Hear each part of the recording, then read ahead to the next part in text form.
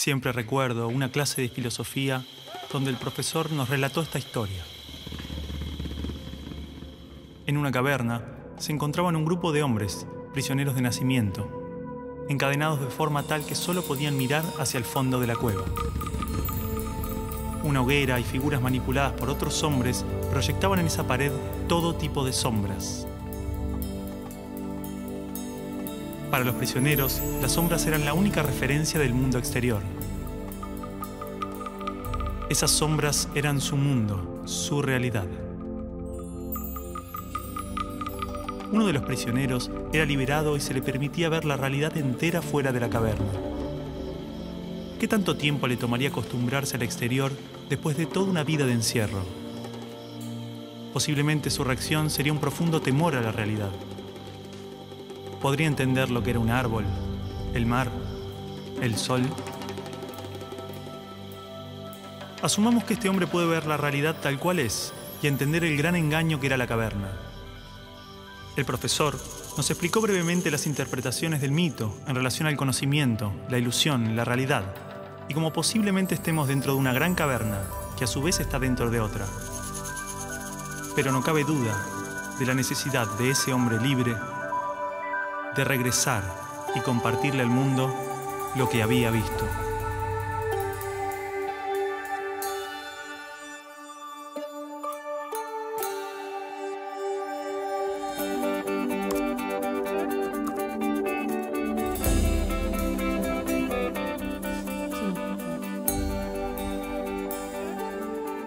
Bueno, y es así como en su 11ª tesis, él llega a la idea de que el filósofo no solo tiene que entender la realidad, sino que tiene que llegar a transformarla. ¿Sí? Medios de comunicación, miles de libros, todos los discursos políticos, organismos internacionales, expertos, filósofos, páginas de internet. Todos coinciden en la importancia de la educación. Se invierte en capacitaciones, mejoras edilicias e investigaciones. Se compran libros, netbooks, pizarras digitales. Se dictan cursos, suben salarios, bajan salarios. Se imitan modelos extranjeros. Todo para mejorar la educación. Esto no evita que haya tantas escuelas como realidades sociales. Escuelas marginales, para pobres, escuelas depósito.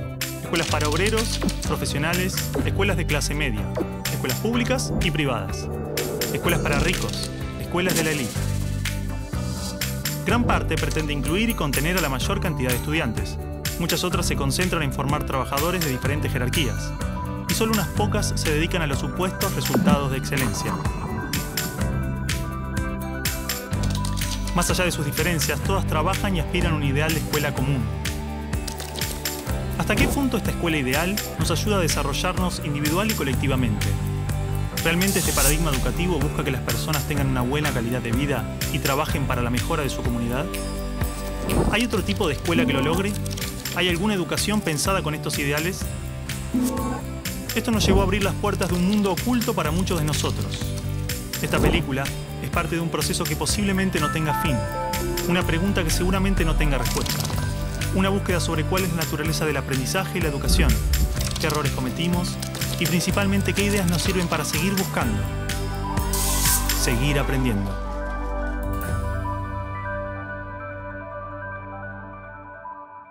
Bueno, supongo que lo que Alicia quiere, la directora quiere, es simplemente estar de acuerdo o consensuar a ver qué es lo que se va a decir. Es un acto del colegio, el colegio tiene que saber qué es lo que se va a decir.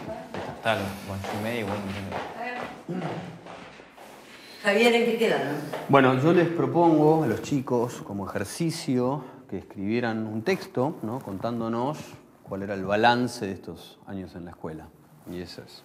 Muy poco de lo que pasa en nuestra escuela es verdaderamente importante. Nos enseñan a estar lejos unos de otros y a competir. Padres y maestros no nos escuchan. Por todo eso decimos basta. La educación está prohibida.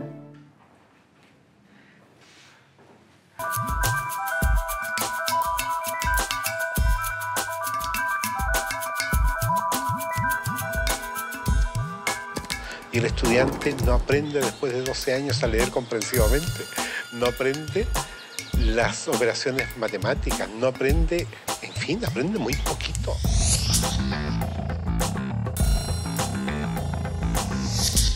¿qué es lo que hace que el estudiante fracase en la escuela?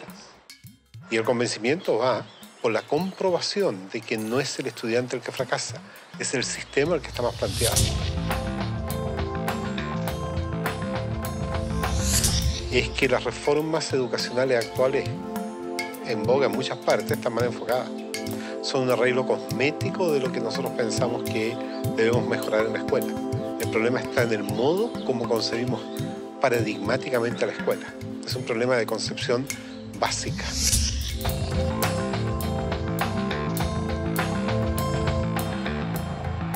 Las escuelas y los colegios de América Latina no son más que espacios de tedio y aburrimiento. Y yo siempre los invito a que pasemos por los colegios para que miremos una caricatura que hay que romper. Y es el maestro en un tablero dictando clases en pleno siglo XXI. Eso no tiene sentido. Una materia estática, una materia que no tiene movimiento, una materia que dice solamente palabras. Yo soy el adulto, yo soy el que les va a dar a ustedes esta información. Esto lo tiene que saber así como está, porque es así. Ustedes son los niños a callar y obedecer. ¡Silencio!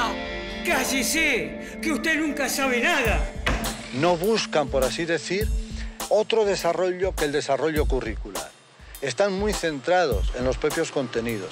Quien no aprende a leer y escribir y calcular, entonces no está educado. No, porque solamente focaliza el trabajo en algunas capacidades, en algunas áreas.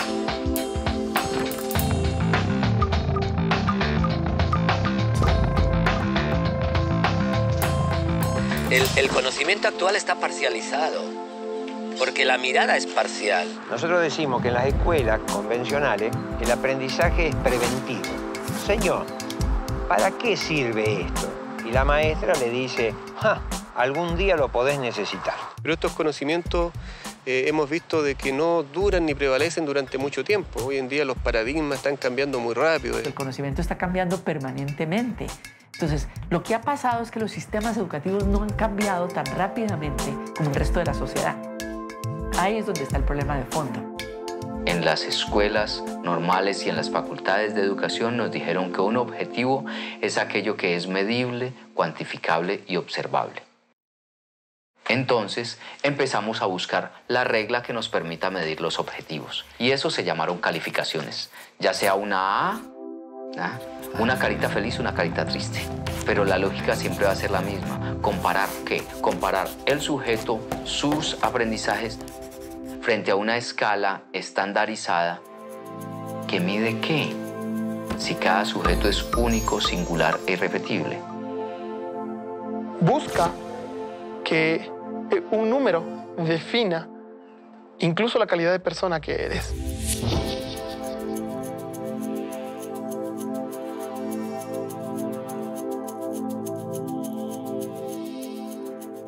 Entonces, por ejemplo, creo conflictos a nivel cognitivo. A ver quién es el primero que realiza, con lo cual unos son ganadores, los otros son perdedores. Cada vez que hay perdedores hay alguien que se siente feo. Era obvio. Se estimula mucho a los chicos a competir entre ellos. Los mejores alumnos tienen reconocimientos, tienen premios. Aquellos niños que no les van bien en los exámenes, se les llama la atención. 4. En muchos casos ni siquiera son tenidos en cuenta.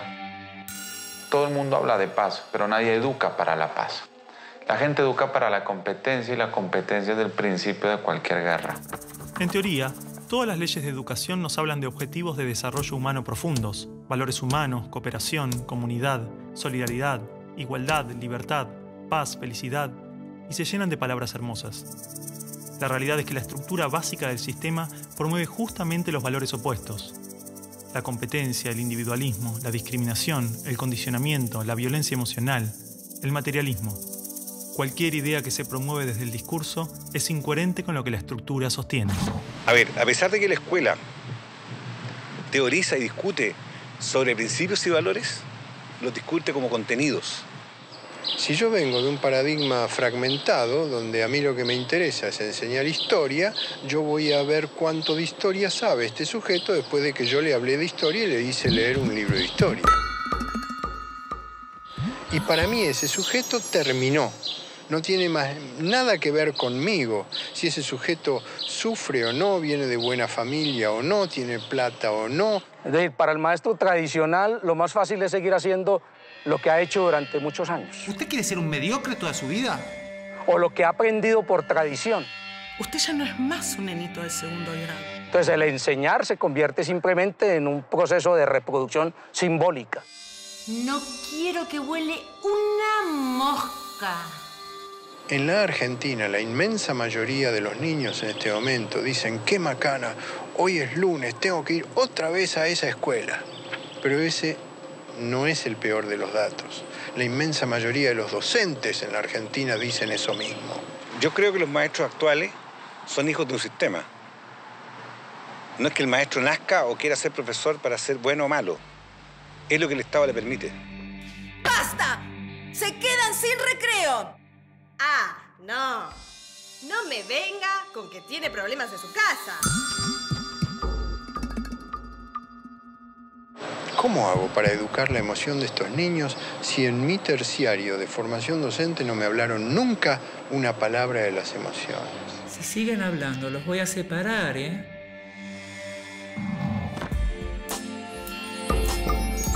No quiero que vaya a la escuela a perder el tiempo. No quiero que vaya a pasar un mal momento. Es decir, en estos momentos un niño de 8 años pasa en la escuela más horas que un universitario en la universidad. No tiene sentido ninguno, no hay tantos conocimientos que aprender en la escuela. La escuela, entonces, no es ni siquiera el lugar de formación. Es la gran guardería, o como lo llamo yo, un gran parqueadero de niños. Pienso que son cárceles, ¿no? O sea, pienso que es horror pensar que hay que encerrar a los niños, que hay que tener guardias ahí custodiándolos para que no se escapen. Y entonces cada vez se encierra más. Cada vez le hacemos muros más altos. Los muros pueden ser de ladrillo o de árboles, pero igual son muros que aíslan, que separan. Quiero que la escuela sea para él un espacio de crecimiento personal y no un lugar en donde se lo adiestre para una futura escuela secundaria y luego para una universidad y luego para el trabajo. ¿Y luego para qué? ¿No? Pero es mucho más fácil decir, ahora se callan, ahora abran el cuaderno, ahora agarren el lápiz rojo, lo cual es un adiestramiento canino. Eso no es educación.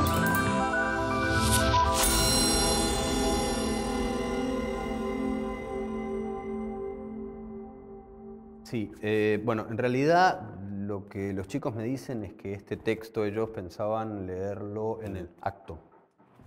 Es un boceto nada más. No es un boceto, no. Así como está lo vamos a leer. No, Martín. Acá hay palabras muy ofensivas y no pueden estar atacándonos gratuitamente. Bueno, y se sienten atacados por algo será o no. Bueno, para un poco. Alicia, nosotros lo único que hicimos fue cumplir una tarea que nos dio el profesor. Por eso, Alicia, digo que es un boceto. Los chicos van a suavizar este texto. No lo vamos a suavizar, no lo vamos a suavizar. Así como está lo vamos a leer. Martín. No lo vamos a suavizar. No. Martín, esto, así como está, es una falta de respeto. Perdón, me olvidaba que decir lo que uno piensa es faltar el respeto.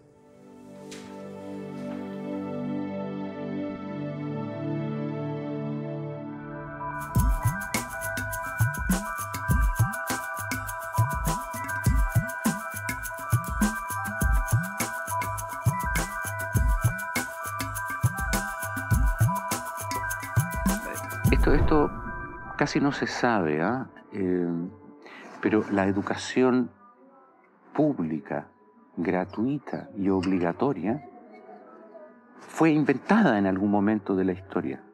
Antes no existía. La educación en la antigüedad distaba mucho de lo que hoy entendemos por educación. En Atenas clásica, por ejemplo, no había escuelas. Las primeras academias de Platón eran espacios de reflexión, conversación y experimentación libre. La instrucción obligatoria era cosa de esclavos. Por otro lado, la educación en Esparta era más parecida a una instrucción militar. El Estado se deshacía de quienes no alcanzaban los niveles esperados. Había clases obligatorias, fuertes castigos y modelamiento de la conducta a través del dolor y el sufrimiento. Antiguamente la educación estaba en manos de la Iglesia Católica, por lo menos en el mundo cristiano occidental.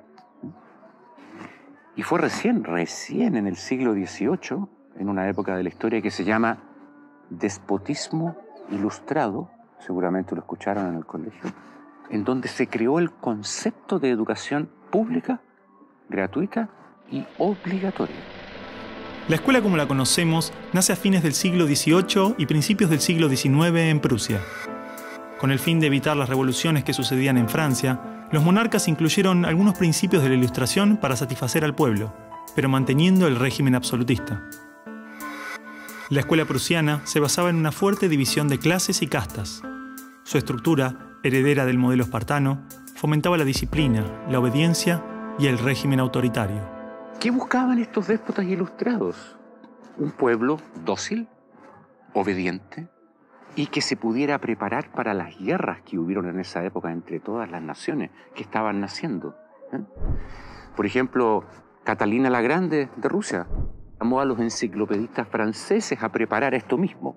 Diderot, uno de los más famosos, estuvo allí para armar este paquete, ¿sí?, formador, no de ciudadanos, sino que de obedientes súbditos de estos estados. Las noticias del exitoso modelo educativo viajaron rápido, y en pocos años, educadores de América y Europa visitaban Prusia para capacitarse. Con el paso del tiempo, el modelo se expandió a nivel internacional.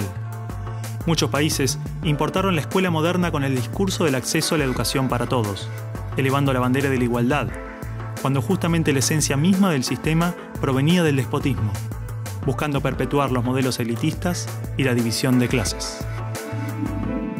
Ese es el origen de la educación pública. Fíjense ustedes que Napoleón, un poco posterior, y enemigo jurado de todos estos déspotas, hizo lo mismo. Él lo decía con todas sus letras. Yo quiero formar un cuerpo docente para poder dirigir el parecer de los franceses. ¿Se entiende? Él lo tiene claro. Y eso opera, se sepa o no se sepa, hasta el día de hoy. La escuela nace en un mundo positivista regido por una economía industrial. Por lo tanto, busca obtener los mayores resultados observables con el menor esfuerzo e inversión posible, aplicando fórmulas científicas y leyes generales. La escuela era la respuesta ideal a la necesidad de trabajadores, y los mismos empresarios industriales del siglo XIX fueron quienes financiaron la escolarización obligatoria a través de sus fundaciones. ¿Dónde coloco los hijos de estas personas para que puedan trabajar? ¿Cómo educamos en que aprendan a leer? ¿Cómo creamos obreros inteligentes? La educación sigue siendo lo mismo. Una herramienta para formar trabajadores útil al sistema y una herramienta útil para que la cultura permanezca siempre igual y siempre se repita. Lo cual es conservar la estructura actual de la sociedad. La escuela se complementó con investigaciones sobre el control de la conducta, propuestas de utopías sociales y hasta teorías de superioridad racial. No es de extrañar que los primeros estados con el sistema prusiano o similar fueran con el paso de las generaciones focos de xenofobia y nacionalismo extremo. El modelo de producción industrial en cadena de montaje era perfecto para la escuela. La educación de un niño era comparable a la manufactura de un producto. Por lo tanto, requería una serie de pasos determinados en un orden específico, separando a los niños por generaciones en grados escolares.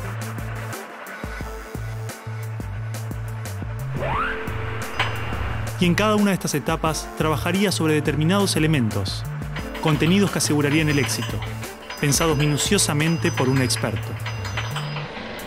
Digamos que el maestro es la figura que es la encargada de enseñar una serie de contenidos que tocan, porque alguien ha determinado así, en una edad determinada. Pero la educación no la preparan los biólogos. Y curiosamente muchas veces tampoco son educadores los que la preparan. son administrativos. Son gente que no hace clases. En esta cadena, una persona estaría a cargo de una pequeña parte del proceso, insuficiente como para conocer el mecanismo en su totalidad, ni a las personas en profundidad. Un docente por año, por materia, cada 30 o 40 alumnos, llegando al punto de que el proceso termine siendo meramente mecánico. La educación, como la estamos viendo hoy, es administrativa. Hay alumnos que llegan, profesores que hacen clase, alumnos que se van, profesores que se van y al día siguiente se repite el ciclo. Un profesor estatal es un funcionario en que la autoridad le dice usted tiene que enseñar esto, esto, esto y de esta forma. Porque hay que repetírselo a demasiados niños con un profesor de demasiadas horas de clase y con pocas horas de atención de alumnos en forma privada. Entonces va a dirigir siempre a un grupo colectivo. Porque evidentemente si tengo 30 niños, no puedo pretender que todos los 30 niños quieran hacer lo mismo al mismo tiempo. Este sistema de cadena de montaje, que nace con el taylorismo, fue aplicado tanto en la industria, la escuela y el ejército de diferentes países y culturas de Occidente. Hasta hace pocas décadas la escuela tenía estas cosas de cuartel y de asilo. Incluso el recreo termina con un timbre anónimo, no humano, que indica a los niños que deben adiestrarse poco a poco para pararse en una determinada baldosa detrás de determinada cabeza para formar una fila, generalmente de menor a mayor. Durante los últimos siglos, hemos construido nuestras escuelas a imagen y semejanza de las prisiones y las fábricas, priorizando el cumplimiento de las reglas, el control social. La escuela se pensó como una fábrica de ciudadanos obedientes, consumistas y eficaces, donde poco a poco las personas se convierten en números, calificaciones y estadísticas. Las exigencias y presiones del sistema terminan deshumanizándonos a todos, porque van más allá de los maestros, directivos o inspectores escolares. Están considerados grupos homogéneos, con contenidos homogéneos que tienen que obtener resultados parejos. Que todos tenemos que saber lo mismo. A pesar de que los adultos no sabemos todo lo mismo, a pesar de que no nos dedicamos todo a lo mismo, en las escuelas todos tienen que querer hacer lo mismo y hacerlo igualmente bien. Entonces la escuela tiene poca capacidad de responder a las necesidades individuales, porque la escuela instruye. Es un centro de instrucción y es lo que hace. El que no aprende, se queda. Esa es la realidad. Esto de alguna manera ya implica que el sistema educativo es un sistema de exclusión social. Selecciona el tipo de personas que estarán llegando a la universidad para llegar a formar parte de una serie de élite que domina pues, las empresas que dominan los sistemas de producción, económico, de comunicación, etc. Y otro tipo de personas para las cuales la escuela no es suficientemente adecuada, que están destinadas a otro tipo de trabajo más precario, porque no dispondrán de los títulos para hacer esto. El sistema y los estados no les preocupa eso. No, honestamente, no les preocupa el ser humano como persona, como individuo. Y en esos términos, toda educación que busque otra cosa tiene que ser prohibida. La realidad es que la esencia de la escuela prusiana está inmersa en la estructura misma de nuestra escuela. Los test estandarizados, la división de edades, las clases obligatorias, las currículas desvinculadas de la realidad, el sistema de calificaciones, las presiones sobre los maestros y niños, el sistema de premios y castigos, los horarios estrictos, el encierro y la separación de la comunidad, la estructura verticalista. Todo esto sigue siendo parte de las escuelas del siglo XXI. La escuela está cerrada al mundo exterior. Te explicaba el título de mi libro, del mapa escolar al territorio educativo, para indicar esa fábula del cartógrafo que cuenta Borges, que empieza a ser un mapa de un territorio determinado y se entusiasma de hacerlo lo más perfecto posible. El mapa termina reemplazando al territorio. Entonces hoy día la escuela se enclaustró, se metió dentro del mapa. ¿Qué es lo que enseña? Verdades que están en el mapa, no en el territorio. Escuela no es sinónimo de educación. La escuela podrá ser un viejo mapa a la sabiduría, pero la educación es el territorio donde todo el aprendizaje sucede.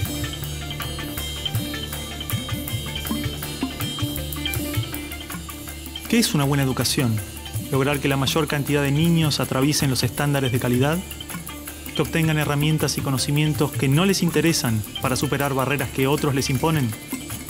¿No era el objetivo de la educación lograr una buena calidad de vida? Olvidemos por un momento todo lo que sabemos sobre educación, toda nuestra forma de entender la escuela, todo lo que nos han dicho que debemos aprender en la vida y lo que debemos enseñarle a nuestros hijos. Empezar a ver cada cosa, a revisarla como si nunca la hubiéramos visto. O sea, cada acción, cada actitud, cada costumbre. Si no estuviéramos haciendo las cosas como las estamos haciendo porque siempre las hicimos así, ¿cómo las haríamos hoy? ¿No? Es como sacudirse la cabeza y decir, bueno, empezamos de nuevo.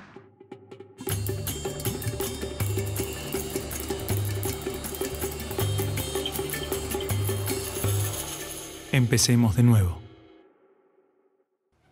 A ver, chicos, tienen que entender que el discurso que escribieron es algo que le puede molestar a mucha gente. Bueno, está bien, pero si es lo que sentimos y lo escribimos así, ¿por qué no lo podemos leer así? Son nuestras palabras, lo que pensamos. ¿Cuál es el problema ahora? Cargo de lo que escribimos ahí también. Si de última no lo dicen en clase. Pará un poco, Martín, porque te conozco. Te molesta todo en esta escuela. Te molesto yo, te molestan los profesores, te conozco bien. No, vos a mí no me conocés. Sí, te conozco. No, no me conocés.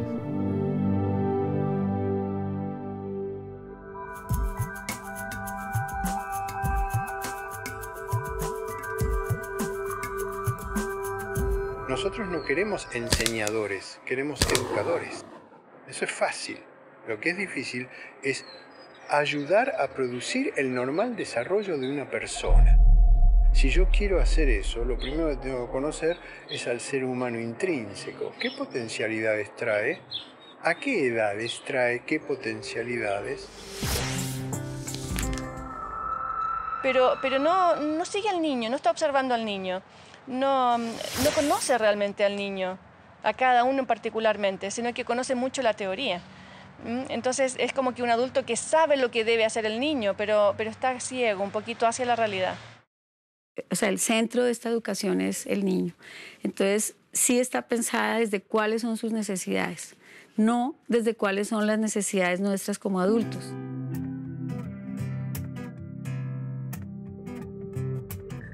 Los chicos desde que nacen con esa capacidad de crear.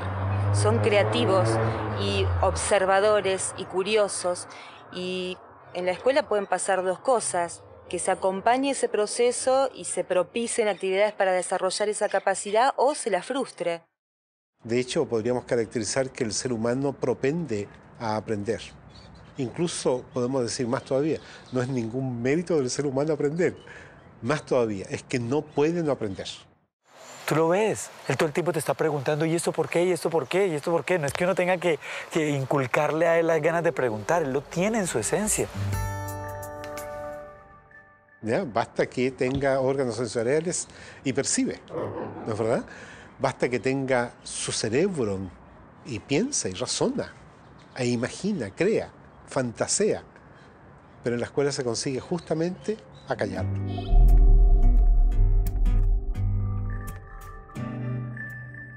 De esta manera, si te fijas, cada vez, a medida que van creciendo los niños, van perdiendo su curiosidad y sus ganas de aprender. Un niño de 12 años difícilmente cuando sale de la escuela toma un libro. Son los mínimos los que hacen estos. Porque está harto, está totalmente harto de que se le diga qué debe y qué no debe hacer, y ha perdido toda curiosidad por aprender. La mente del niño tiene cualidades de aprendizaje cualitativamente superiores a las de un adulto, porque está naturalmente desarrollado para percibir lo que se le presenta, y con ello crea su mente, se construye a sí mismo. En pocos años aprende a controlar su cuerpo, puede comunicarse en varios idiomas, comprende las reglas de la naturaleza y las características de su cultura. Todo este complejo y maravilloso proceso se da de manera inconsciente. Lo aprende sin demasiado esfuerzo, por cuenta propia. De las cosas que aprendimos en la escuela, incluso cuando en la escuela aprendíamos muchas cosas, hay muy pocas que en la vida cotidiana necesitemos.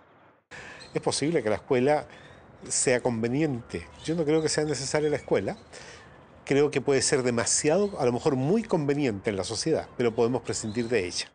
Porque podemos vivir sin sin saber logaritmos, pero no podemos vivir sin saber relacionarnos con otras personas o sin saber caminar o sin saber usar herramientas. Todas esas cosas las aprenden los niños mediante el juego. Los niños desde que nacen tienen la habilidad de construirse a sí mismos, aprendiendo de lo que se encuentra a su alrededor, a través de jugar y explorar el mundo. Los niños absorben cultura, los niños vienen a tomar la cultura de los padres, y eso se ve incluso en el lenguaje.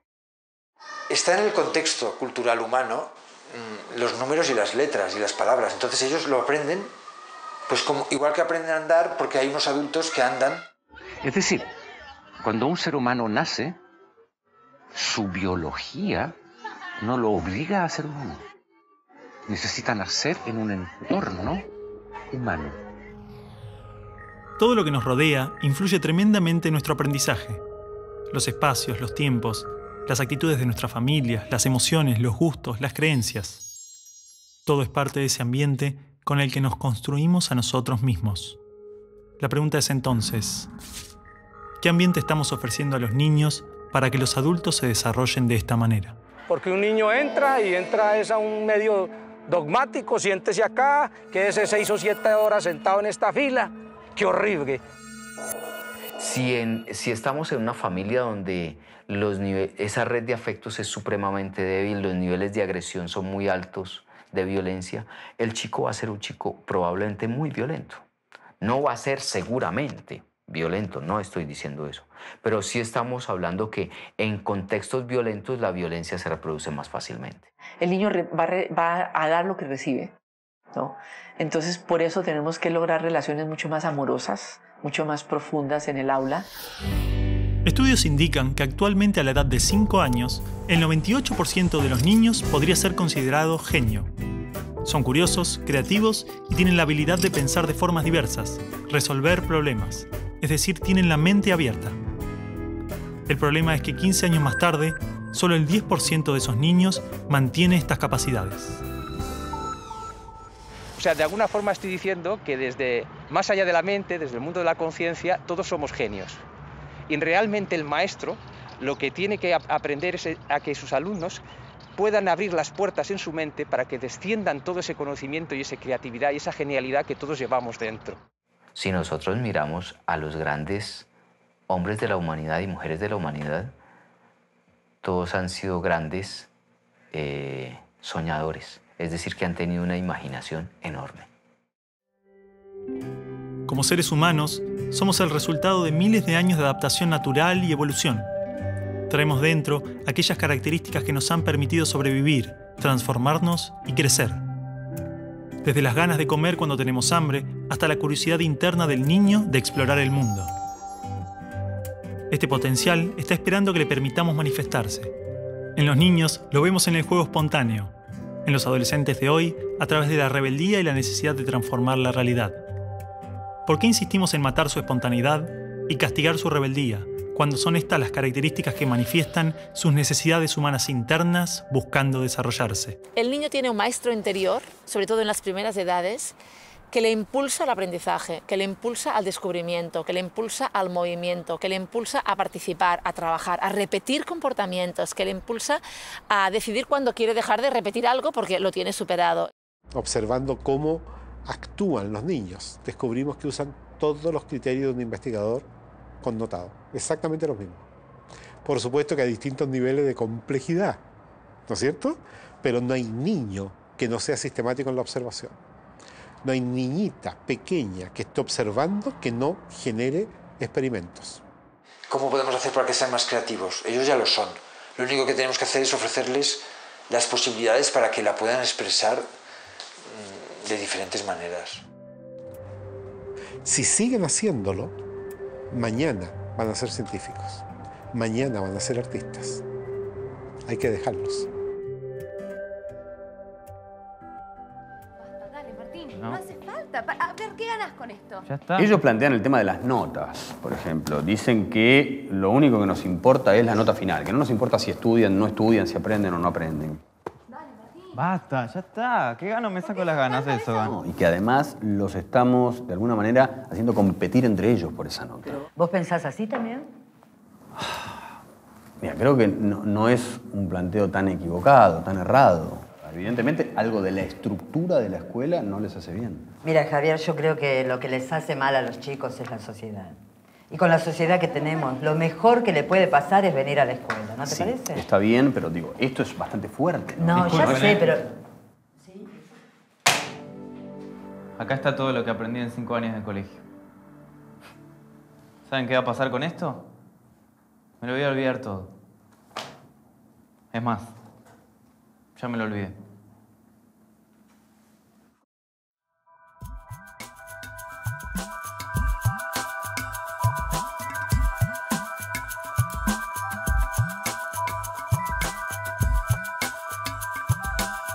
Entonces la educación nace así, en colocar más información porque creemos que esa información es necesaria. La pregunta que yo hago es, ¿cuánto nos acordamos nosotros de lo que nos enseñaron en la enseñanza básica, por ejemplo? ¿Cuánto nos acordamos de los contenidos enseñados en la enseñanza media? Es que la manera en que usted lo introduce no motiva a nadie. Y el estudiante cree que lo único que tiene que hacer es repetir, repetir, repetir, hasta que eso se le meta en la cabeza. Repitan. A ver. Actinio, hace, tres, mental. Actinio, hace, tres, mental. A ver. Cuando yo repito, algo que me dicen que tengo que repetir, simplemente me transformo en un repetidor. Ácido desoxirribonucleico. Ácido desoxirribonucleico. Ácido desoxirribonucleico. Comprenda o no comprenda, no interesa. Porque lo que importa es que yo diga de la misma manera lo que está dicho. Desoxirribonucleico. Ácido desoxirribonucleico. Ácido desoxirribonucleico. Si yo le exijo a un niño más de lo que él puede dar, empiezo a generar estrés en este niño. Ácido desoxirribonucleico. Ácido desoxirribonucleico. Ácido desoxirribonucleico. Ácido desoxirribonucleico. Ácido desoxirribonucleico. Aprender se convierte en un proceso fastidioso, en un proceso difícil y dejo de aprender. Todo lo que tú puedas aprender en el colegio, en el día a día, pasa a segundo plano si no es parte de tu decisión, si no es parte de tu opción. Son conocimientos fríos, son palabras que pueden irse con el tiempo. La información o el saber podemos almacenarla en nuestro cerebro, un libro o una computadora. Pero la comprensión es una herramienta en constante crecimiento, con características únicas que varían según cada persona. Implica crear y establecer relaciones entre criterios, y así resolver problemas. Y construir nuevos conocimientos. Los niños no eran autómatas que simplemente copiaban o repetían las cosas porque sí, sino que realmente había como más conciencia de parte de ellos de lo que estaban haciendo. Ese concepto va a entrar en él, lo va a asumir de una manera relacionada con su vivencia. Si no se disfruta del aprendizaje, no hay auténtico aprendizaje. Y sobre todo, la genialidad que cada alumno lleva dentro no puede descender y no puede enriquecer al resto de la clase ni al propio maestro. El aprendizaje profundo solo puede estar fundado en el interés, la voluntad, la curiosidad, y se origina más allá de las fronteras de la razón. Es mucho más que analizar o relacionar conceptos. Aprender implica un profundo proceso, donde se crean relaciones entre la persona y su entorno. Porque es que hay un principio también que maneja la neurociencia. Lo que más le gusta al cerebro humano es conocer, pero cuando conoce con dicha, goza y placer, que es el aspecto de la lúdica. Hemos partido del cerebro emocional para ir al cerebro lógico. Y esa lógica es válida, es buena, es más compleja. Hay algo maravilloso en ver el momento del descubrimiento, que es el momento del aprendizaje. Ese chico no se olvida nunca más de cuando llegó a entender el porqué. Antiguamente el conocimiento solo podía encontrarse en bibliotecas o universidades. tener acceso era vital para el aprendizaje. Hoy, el libre acceso a la información, las bibliotecas virtuales, la construcción colectiva del conocimiento, logran que no solo el conocimiento esté al alcance de todos, de forma abierta y plural, sino que se actualiza constantemente. Lo que nosotros podamos aprender en la escuela hoy, dentro de 4 años, a lo mejor cuando el chico salga de la escuela, ya va a estar completamente desactualizado. La educación, al escolarizarse, se metió dentro de la escuela y perdimos los criterios exteriores de la naturaleza. Hoy día leemos los criterios que salen en los libros. Y el problema es que como son muchos de ellos verdaderos, ¿para qué me voy a poner a discutirlos? Pero con eso desvirtuamos lo que es el proceso educativo, que es de descubrimiento, no de aprendizaje de las verdades. Ya no va a bajar las cosas como verdades. Las va a presentar y al mismo tiempo va a estar dispuesto a dudar de ellas y a revisarlas juntos, ¿no?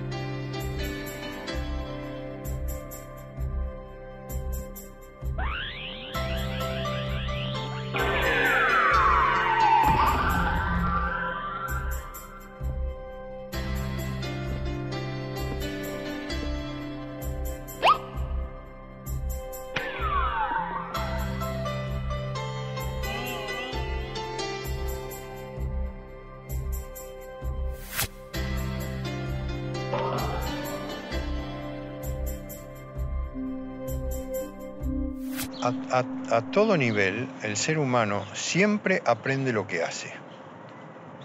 Tiene que esforzarse para aprender lo que no hace. Primero fue la acción y luego viene lo cognitivo, ¿sí? Y a veces nosotros miramos lo motriz como algo peyorativo y resulta que la motricidad está muy ligada a la parte cognitiva. Es decir, el juego es un reto a lo desconocido. Un reto a lo que puede suceder, porque cuando un niño juega o se pone enfrente a esto, pues parte del principio de que pone algo en movimiento. En la educación siempre estamos poniendo en movimiento. A la casa del tío escuela, digo yo, venimos a aprender, eso obvio, no venimos a jugar y nada más, pero jugando se aprende mucho.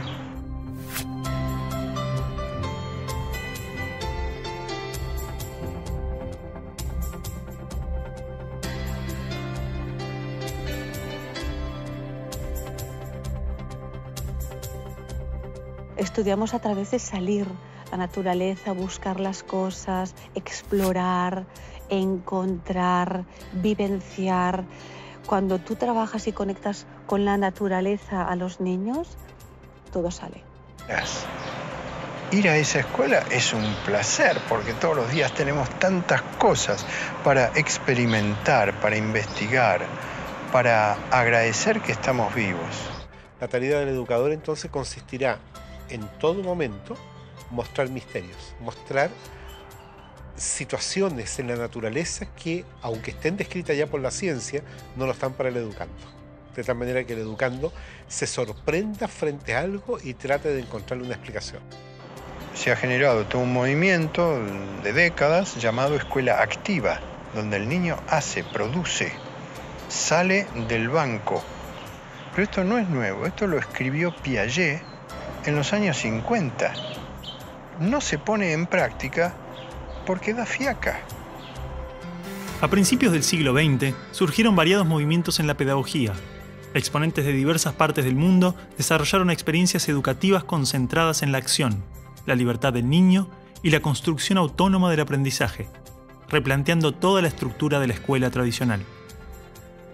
Pero a mediados de siglo, todas estas ideas transformadoras comienzan a caer en el olvido con el miedo a los estados totalitarios. Bueno, el método está centrado en que el niño es el que aprende, totalmente. Necesariamente tienen que haber objetos físicos, objetos concretos con los que el niño manipule, que el niño experimente. Todo en la primaria es operativo. Todo es operativo, todo es con material concreto. El niño, en la medida en que se equivoca, se va a ir dando cuenta, porque el material mismo es autocorrector. Y normalmente el adulto no es el que debiera estar corrigiendo al niño. Es el mismo niño el que tiene que estar corrigiéndose a sí mismo. Ahora, también existe mucho la corrección de parte de otros niños. Yo creo que desde el punto de vista educativo son bienvenidos los errores y las equivocaciones. De hecho, la ciencia tiene más errores y equivocaciones que aciertos. Es verdad que avanza, sabemos nosotros que puede avanzar cuando hay un acierto, pero los errores son los que permiten que los científicos puedan avanzar. Viendo a los niños cuando dicen, no importa si yo me equivoco, porque estoy aprendiendo, porque nadie tiene que ganar aquí, sino todos estamos para mejorar. El inventor de la bombilla eléctrica tuvo más de 1000 intentos fallidos antes de hacer funcionar la bombilla. Cuando un periodista le preguntó qué se sentía fracasar 1000 veces, él respondió: no fracasé 1000 veces, la lámpara eléctrica es un invento de 1000 pasos. Al igual que un descubrimiento científico, la educación informal es el resultado de un proceso profundamente caótico, donde el hombre busca un orden causal, lógico, pasando del caos al orden alternadamente. Pero este aprendizaje nace de la pregunta en el caos, no de una respuesta en un orden. La sociedad, cuando nosotros nacemos, la sociedad nos vuelve más ignorantes porque nos da respuestas a estas preguntas y nos da respuestas prefabricadas en la filosofía, en la política y hasta en las religiones. Entonces matan las preguntas y la capacidad de aprender. Yo creo que de manera sintética podríamos decir que la escuela está orientada a la respuesta. En cambio, los procesos educativos que ocurren fuera del ámbito de la escuela, pero que también dentro de ella, están orientados hacia la pregunta, hacia la indagación, en que la respuesta viene, pero no es lo medular del proceso. Y debe ser un educador, entonces, ayudar al develamiento de aquello, no imponer una respuesta. La importancia de la pregunta está planteada desde el principio de la filosofía en la antigua Grecia, donde el aprendizaje surgía del replanteamiento y la repregunta. Pero si es esta la naturaleza del aprendizaje, ¿por qué insistimos en estructurarlo, limitarlo, condicionarlo, ordenarlo? Así es como todos los seres vivos aprenden, a través de interactuar con los otros y con el entorno, no a través de un currículum previo que alguien establece. El tiempo escolar, entonces, es un tiempo engañoso en el sentido que nos hace meter en una programación la idea de que el educando va a ir progresando al modo como el programa está planificado. En ese sentido, la escolarización es lineal. Paso 1, paso 2, paso 3. Y el paso 10º va a estar después del 9º. Pero en el aprendizaje la situación es distinta. Puede que la persona avance progresivamente de manera lineal, 1, 2, 3, y brinca al 10º. El currículum es una guía ordenada para construir el conocimiento basado en experiencias previas. Pero si el aprendizaje se caracteriza por procesos tan diversos e individuales, ¿cuál es la necesidad de forzar eso y alcanzar objetivos? Normalmente los objetivos educacionales en el mundo son colocados desde fuera del alumno, del niño. Se espera que sea un buen ciudadano, se espera que pueda participar de esta sociedad competitiva, etcétera, etcétera. Por tanto, el niño empieza a entender que las acciones del ser humano no parten tanto de una fuerza interna, de una conexión con la naturaleza, de una percepción, de una sensibilidad por la vida, sino que están motivadas por algo exterior. Estudio para pasar el examen, no leo para aprender, no me intereso por los animales porque me gustan. No, es que ahora no me toca los animales, ahora toca otro tema. Si yo no muevo realmente el interés, si no desarrollo las partes creativas, estoy generando robots con objetivos y por lo tanto en el camino se va a quedar un 60, un 70% de los niños con potencialidades maravillosas. Nuevamente, repitan. Accinio, hace, tres, metal. Accinio, hace, tres, metal. Accinio, hace, tres, metal. Accinio, hace, tres, actúo porque si hago esto, conseguiré un premio, tendré un coche de esta manera y tal. Y si esto significa que tengo que especular o que tengo que pasar por encima de quien sea, tengo que mentir y tengo que pisotear al que tengo al lado, me es igual. ¿Esto qué tipo de relación educativa lleva esto? Un tipo de relación educativa que pone el énfasis en el resultado. Al crecer, la escuela y la sociedad nos llevan a asumir motivadores externos para alcanzar los objetivos. Y difícilmente podemos entender que alguien pueda realizar algo sin interés, más que el propio placer del proceso. Pero un niño pequeño no tiene un lugar a donde ir, simplemente disfruta de crecer, camina por el simple placer de caminar y explorar, y esto lo hace desarrollarse. Su motivación no está en el objetivo ni en el resultado, está en el camino.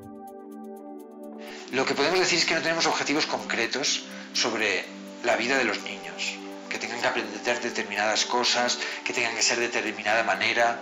Esos objetivos no los tenemos. El currículo que se maneja acá es un currículo que está plasmado en un camino y que el niño maneja ese camino. Entonces, él lo tiene y él sabe. Entonces, el maestro no es el protagonista de la película, el contenido no es el protagonista es el niño que, acompañado del adulto que hace de intermediario, se pone en contacto con el conocimiento y el conocimiento pues ya atrae y actúa por sí solo, ¿no? Y ahí, en eso que les estoy contando, se respeta el ritmo del niño. O sea, no hay la presión fundamental de que tiene que llegar a este resultado en tal tiempo. Si yo me planteo que a lo largo del curso tienen que aprender a escribir su nombre, pues voy a estar preocupado y en vez de ver al niño voy a ver el objetivo y voy a intentar adaptar al niño al objetivo. Si lo que quiero es que él aprenda y viva, digamos, de manera espontánea, pues eso lo va a aprender de todas maneras, pero yo no voy a estar preocupado por ello y vamos a poder fluir y disfrutar del proceso. Finalmente los chicos no solamente la pasaron mejor, es decir, dentro de 20 años tendrán un mejor recuerdo de su escuela, que ya es muchísimo, sino que además tienen rendimientos mejores con resultados a largo plazo mejores.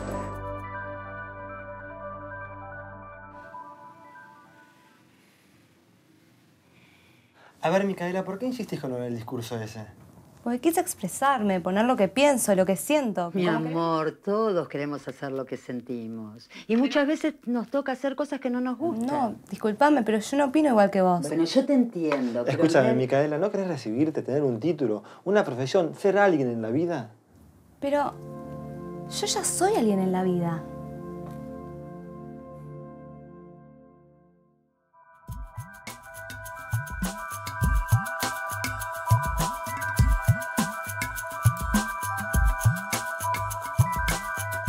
Uno se encuentra con dos carriles pedagógicos básicos. Uno que es debo adaptar el niño a la cultura y otro que es debo adaptar la cultura al niño. Léase derecha e izquierda pedagógicas. Es así de sencillo. Y en algún lugar del medio debe estar la verdad. La escuela construyó sus cimientos sobre una idea fundamental que trasciende a toda su estructura: la noción de que los niños están vacíos. Y en consecuencia, su individualidad puede ser rota y reformada, intervenida acorde a necesidades externas. El niño ha sido considerado un objeto de estudio, una rata dentro del laboratorio de socialización más grande de la historia, cuyo principal objetivo fue modelar al ser humano. Esto es muy humano, ¿no? Pensar que el bosque, si no lo cuidamos, se estropea. El bosque, con dejarlo tranquilo, es suficiente. Siempre, todo lo que tenemos de bosque es porque el ser humano no ha intervenido. Pero el ser humano cree que interviniendo hace más, hace mejor las cosas. Dentro de la semilla de un árbol se encuentra toda la información que este ser necesita para desarrollarse. El ambiente que lo rodea contiene todo lo que ese árbol necesita para crecer, pero este desarrollo depende de la estructura interna de esa semilla.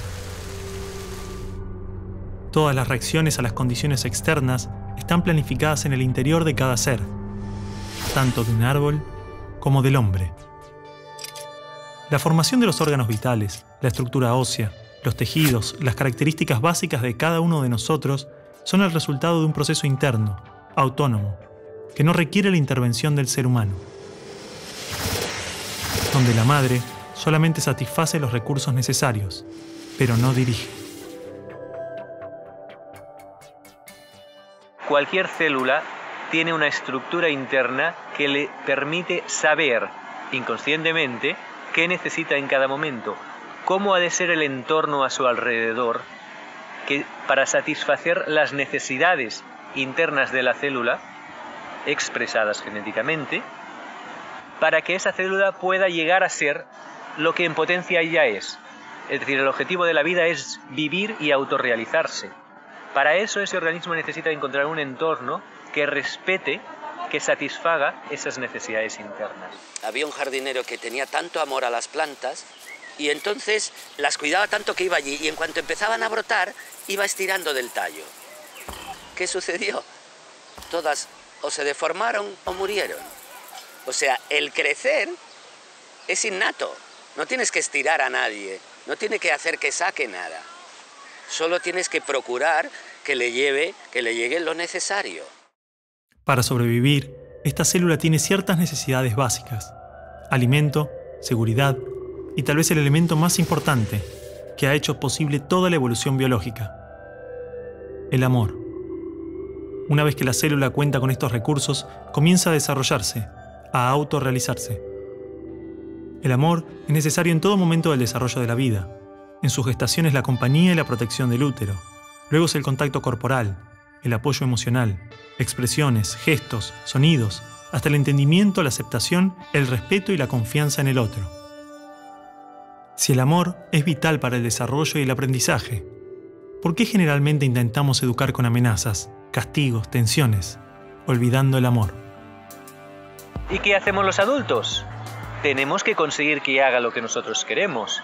Y ahí entran los premios y los castigos. No, yo te evaluaré y te pondré un examen y tú tendrás que pasar el examen. Y si no lo pasas, llegarán unas notas, unas calificaciones malas que tus padres cuando las vean te reñirán y bla, bla, bla, bla, bla, y habrá una serie de consecuencias. No, nos falta capacidad de amar.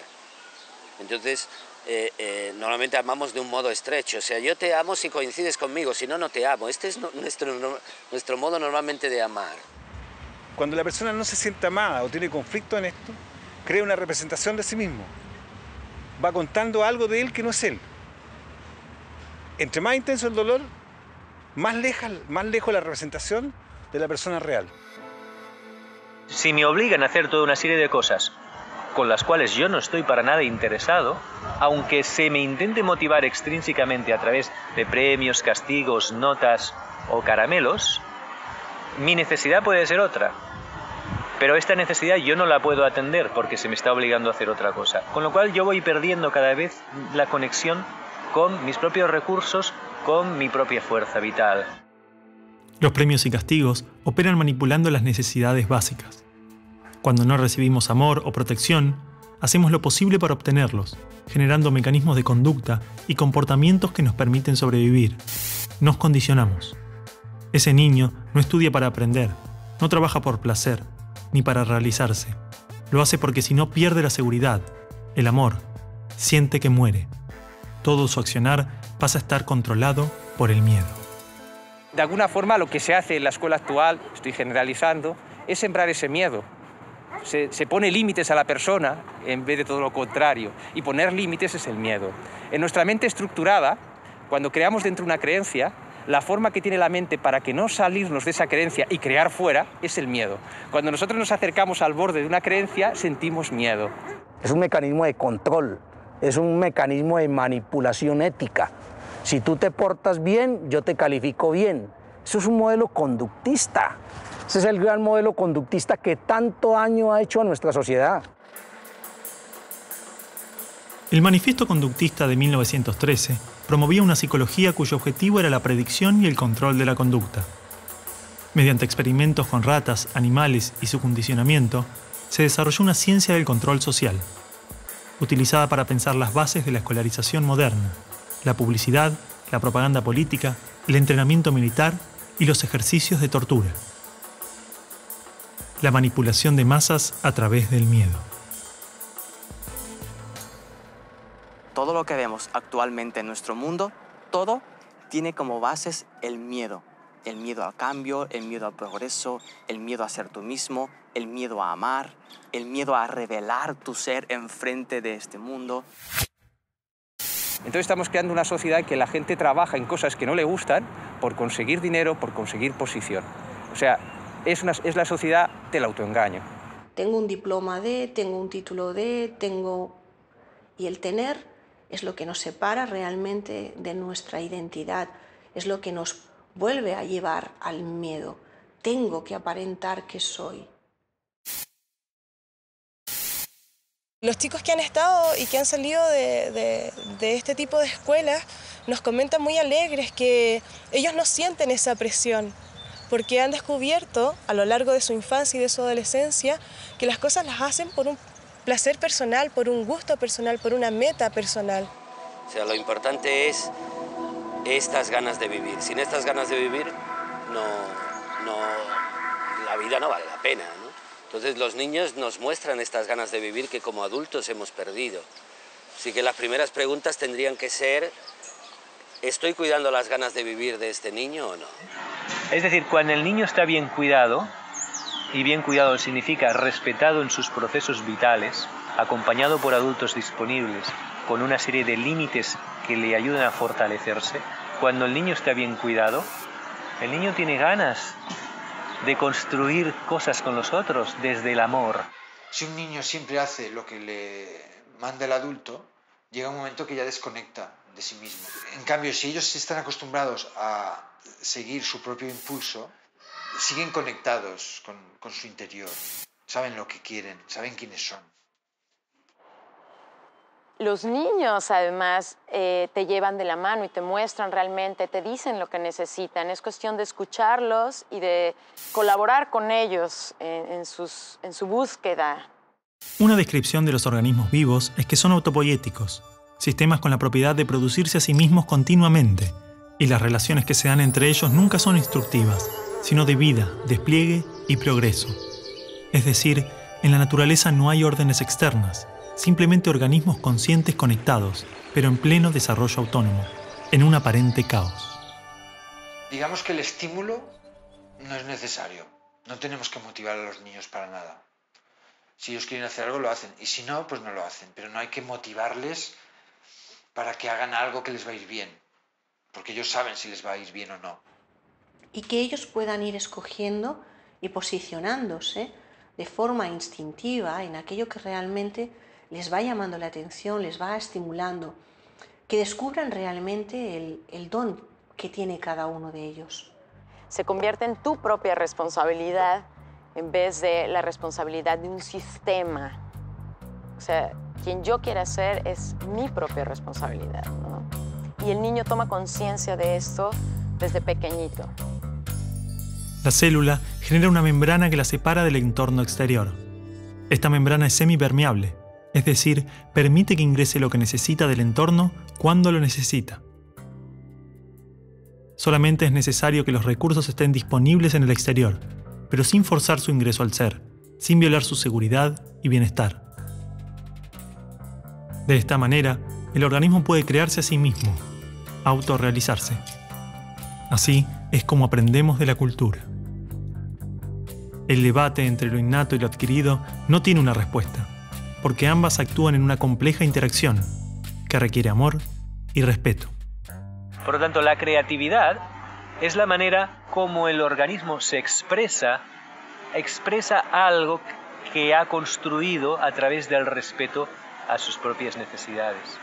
Con los conocimientos bases, intentar ver en qué momento está, qué es lo que necesita, qué es lo que quiere, qué es lo que le va a mover más, ¿no? Porque en el fondo es el chico el que va a dar los pasos, ¿no? En realidad nadie aprende, ¿no? Digamos, de forma forzada, no es aprendizaje lo que se produce cuando es forzado.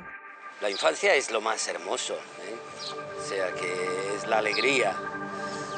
Y en ese sentido yo creo que cualquier educación es buena si cuida de la alegría y las ganas de vivir del niño. Bueno, chicos, la semana que viene es el final. Oh, leyeron el libro, era corto. Yo no lo leí, profe, ya se termina el año, basta. ¿Para qué me sirve todo eso? Yo quiero ser bailarina, no me sirve de nada todo esto. No, claro, no, si las bailarinas no estudian. A mí sí me va a servir. Yo voy a estudiar marketing, así que me va a servir. A mí tampoco me sirve de nada. Profe, ¿por qué no tenemos que comer años estudiando cosas que después no nos sirven de nada? No, claro. Es como decíamos en la carta que escribí. Oh, y otra vez con el tema de la carta, chicos, basta, quieren politizar todo. Pero todos no están de acuerdo. A ver. Y aparte vos, Martín, vos y vos. Ey, nena. Ey, a vos te hablo. Sí, ustedes dos, unos desagradecidos. Porque los profesores se esfuerzan para que les quede algo y a ustedes les da igual. Ey, córtenla. Mariela, basta. Escuchame una cosa. A ver, cállense. A ver, Martín, explícame lo de la carta. Vos, Micaela, también. Hablaban en nombre de todos sus compañeros. Lo terrible que era. No están todos. Ahí está. ¿Qué querés, Juan? No, faltan 10 minutos. Séntate, sigamos. ¿Ves que somos todos diferentes? A este no le importa nada, es un amigo.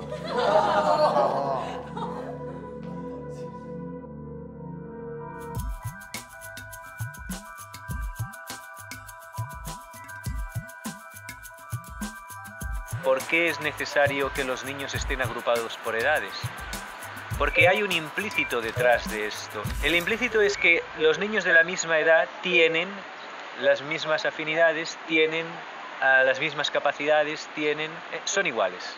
Claro, si tú a un niño pequeño le pones en un entorno para hacerle creer que él es igual que los demás y todos sus esfuerzos van a que él vea que es igual, el niño se va a sentir igual y va a tender a comportarse igual, a homogeneizarse.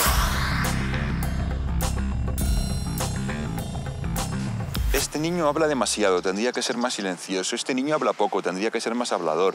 Este niño juega poco, tendría que jugar más. Este niño es muy movido, tendría que estarse más quieto.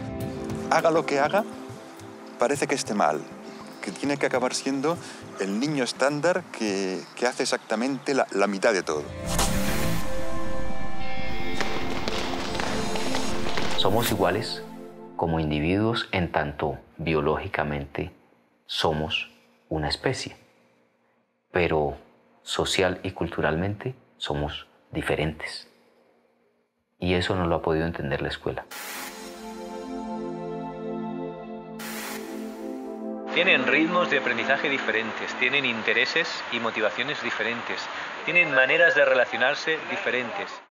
Gardner ya hace unos cuantos años definió que una persona no tiene solamente una inteligencia lingüística, verbal o lógico-matemática, sino que tiene inteligencias muy diversas, entre ellas también todo lo que hace referencia a lo emocional. La diversidad, de alguna forma, precisamente nos está diciendo que todos somos originales. Somos originales como individuos y somos originales como culturas y como sociedad. El valorar eso en cada uno y que cada niño sienta que las diferencias que tienen con los demás son lo que justamente hace más rica la vida. ¿Cómo logramos que se valore esta diversidad si ni siquiera la entendemos como adultos? Que tengamos igualdad de derechos no necesariamente implica que debamos hacer lo mismo. Hoy en día, muchos niños con intereses y comportamientos diferentes a lo esperado son diagnosticados con condiciones psiquiátricas. ¿Qué nos asegura que no estamos confundiendo la diversidad en los niños con enfermedades? Es una auténtica epidemia, una moda. En algunas zonas ya hay como un 10% de niños en las escuelas tomando psicofármacos para su supuesta hiperactividad. La hiperactividad no está demostrada que neurológicamente exista ni que sea siquiera una enfermedad, porque cumples unos criterios de diagnóstico y entonces alguien decide que tú eres un hiperactivo, que tú eres un superdotado, ¿no? Que estás dentro del límite de la normalidad aceptada para considerarte inteligente. Una de dos. O los niños ahora son mucho más hiperactivos que antes, cosa que me cuesta creer, pero que si fuera así tendríamos que preguntarnos cuál es la causa de ese problema y qué hemos hecho para que estén los niños así. O bien los niños son igual que antes y entonces ¿qué hemos hecho que ya no los aguantamos? Genio, ¿puedo ir a buscar tiza? Te dije que no. Señorita, ¿puedo ir al baño? Espera el recreo, no. Cuando etiquetamos a un niño de hiperactivo, todo el entorno se posiciona con el niño intentándolo frenar, intentándolo calmar, intentándolo tranquilizar. Con eso lo único que haces es poner nervioso al niño. Por lo tanto, te das cuenta que realmente cuando nos etiquetan, nos encasillan y nos cortan realmente las alas de ser personas y de sacar nuestro máximo potencial. Tradicionalmente, el test de coeficiente intelectual es utilizado para medir la inteligencia de forma lineal. De la misma forma, los exámenes miden el rendimiento en algunas condiciones. Pero estas formas de evaluar no contemplan decenas de variables que influyen tanto o más en el desarrollo y son vitales para la educación. El ser humano es un todo y requiere una visión global, una educación integral, holística. La inteligencia holística plantea de que es posible desarrollar un tipo de inteligencia unificadora, porque el holismo no es otra cosa que la visión del todo. O sea, tener un equilibrio entre lo que nosotros llamamos cabeza, corazón y manos, para nosotros eso es poder desarrollar un ser humano equilibrado, digamos. Y en última seguimos en la educación con lo mismo, fragmentando los espacios, aquí enseñamos ciencias, aquí enseñamos sociales, entonces eso no es educación integral. Imaginemos que los padres de María quieren que tenga una educación integral. Entonces la envían a un colegio trilingüe, donde tiene todo tipo de deportes, más de 10 asignaturas académicas, sala de informática, laboratorio. Realizan visitas académicas todos los meses, talleres de ajedrez, teatro, plástica, música, danza, patinaje, granja, karate, yoga y meditación. Tanto dentro como fuera de la escuela, la educación integral no tiene relación con la cantidad de recursos o materias, sino con un enfoque global. Porque funciona también con áreas integradas, no segmentadas como en la educación tradicional, en donde solo piensan en español o solo piensan en matemáticas, sino las matemáticas son historia y son lenguaje y son geografía al mismo tiempo, ¿no?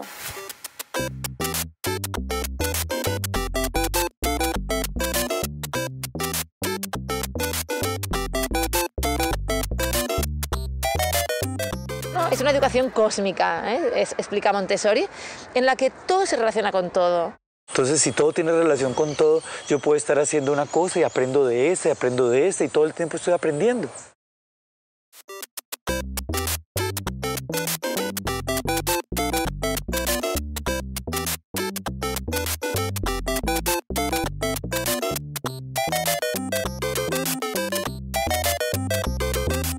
Y lo que entonces teníamos que hacer era permitir que los niños tuvieran contacto con distintas experiencias. La escuela tiene que ser un banco de experimentación, un banco de una apertura de posibilidades totales. Experiencias científicas, artísticas, humanísticas, de distinto tipo. Y ver si esto les despertaba algo. Así no hay un recorrido único. No hay un camino único como que no hay un chico igual al otro. Si queremos que los niños sean creativos, tenemos, por un lado, que permitirles crear, que dejar que tengan actividades en las que puedan actuar de forma espontánea.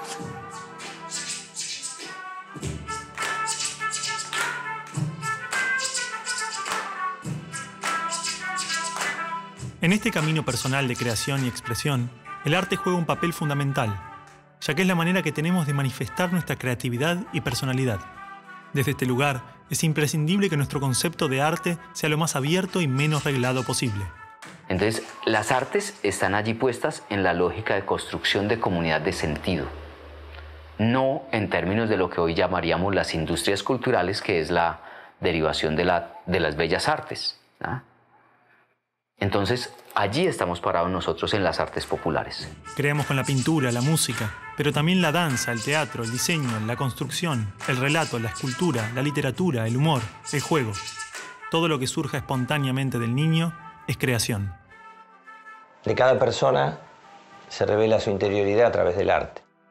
No se usa el arte como herramienta o instrumento de aprendizaje. El arte en sí mismo es ya bastante válido como para utilizarlo como herramienta de aprendizaje. En ese sentido, el arte es un derecho. Si tú no accedes al arte, no accedes a una formación integral. Me parece que la emoción es la base que mueve la vida, o sea, las emociones nos dirigen. Antes de tomar una decisión, yo siento. No tenemos que hacer en la escuela educación emocional específica, sino que tenemos que tener en cuenta que el individuo es un ser emocional y que esas emociones son complejas. Si cuando manejamos la relación y los contextos de aprendizaje ya tenemos en cuenta la emoción que eso genera, ya vamos a desarrollar la emoción. No hay ser humano que pueda vivir indiferente o abandonado. Necesitamos de amor, de cariño y de aceptación de los seres humanos. O sea, solamente habrá un adulto equilibrado y emocionalmente estable y saludable cuando haya sido atendido con mucho amor del niño. Y cuando le hayan tenido mucha paciencia y mucho cariño y sienta que le tuvieron cariño y le tuvieron paciencia. O sea, uno de los factores primordiales de aquí es la atención. El escuchar, el atender. Y más que una atención verbal, una atención física, una atención de sostener, de contener. No solamente en que ellos se sientan queridos, reconocidos, ¿sí?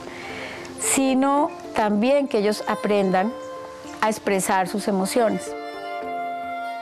Al saber que sus emociones son respetadas, no tienen ningún problema de expresarlas.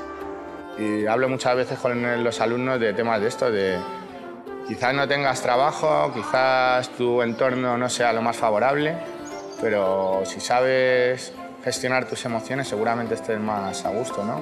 Como seres humanos, como seres, fundamental que desde pequeño puedan conectarse con ellos, con lo que sienten, puedan reconocer qué es lo que sienten.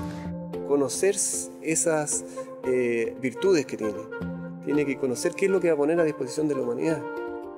Puedan desarrollar ese autoconocimiento. En vez de estar todo el tiempo mirando hacia afuera, como si desde afuera encontráramos la solución a todos nuestros problemas, es el aprender a mirar hacia adentro. Aprender a conocer todas las herramientas de las que disponemos para básicamente definir el propio destino. Para que cada uno aprenda a ser artífice de su propio destino, que cada uno decida, ¿no?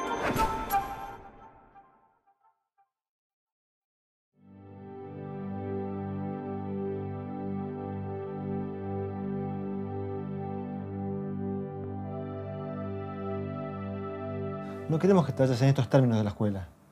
Yo tampoco me quiero ir en estos términos de la escuela, pero el discurso lo vamos a leer igual. Querido, dentro de poco vas a estar afuera, vas a tener que elegir una profesión, tomar decisiones, ser responsable. No puedes seguir jugando como un nene. Está bien. Perfecto. ¿Y cuándo ustedes me enseñaron a elegir?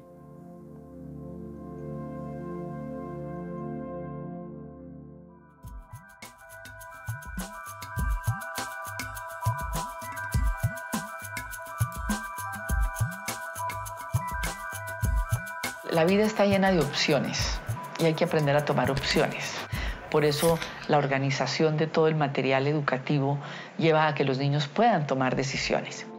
Un ambiente que respete sus necesidades, que se pueda mover, que tenga una serie de materiales, que pueda descubrir, que pueda tocar, que pueda seguir sus propios impulsos, sin nadie que le pretenda enseñar. Donde los alumnos pueden elegir las materias que no quieren hacer, las que quieren hacer, donde pueden proponer actividades autogestionadas por ellos. Una escuela abierta, una escuela donde no había, el estudiante no tenía que rendir cuentas a nadie, donde cada quien podía ser sí mismo. Entonces, el que quiere entra aquí, el que quiere entra aquí. Entonces, niños de diferentes edades, por sus propios intereses, acceden a eso. La libertad de aprender lo que quieren aprender, de aprender a su tiempo y no aprender lo que no quieren aprender.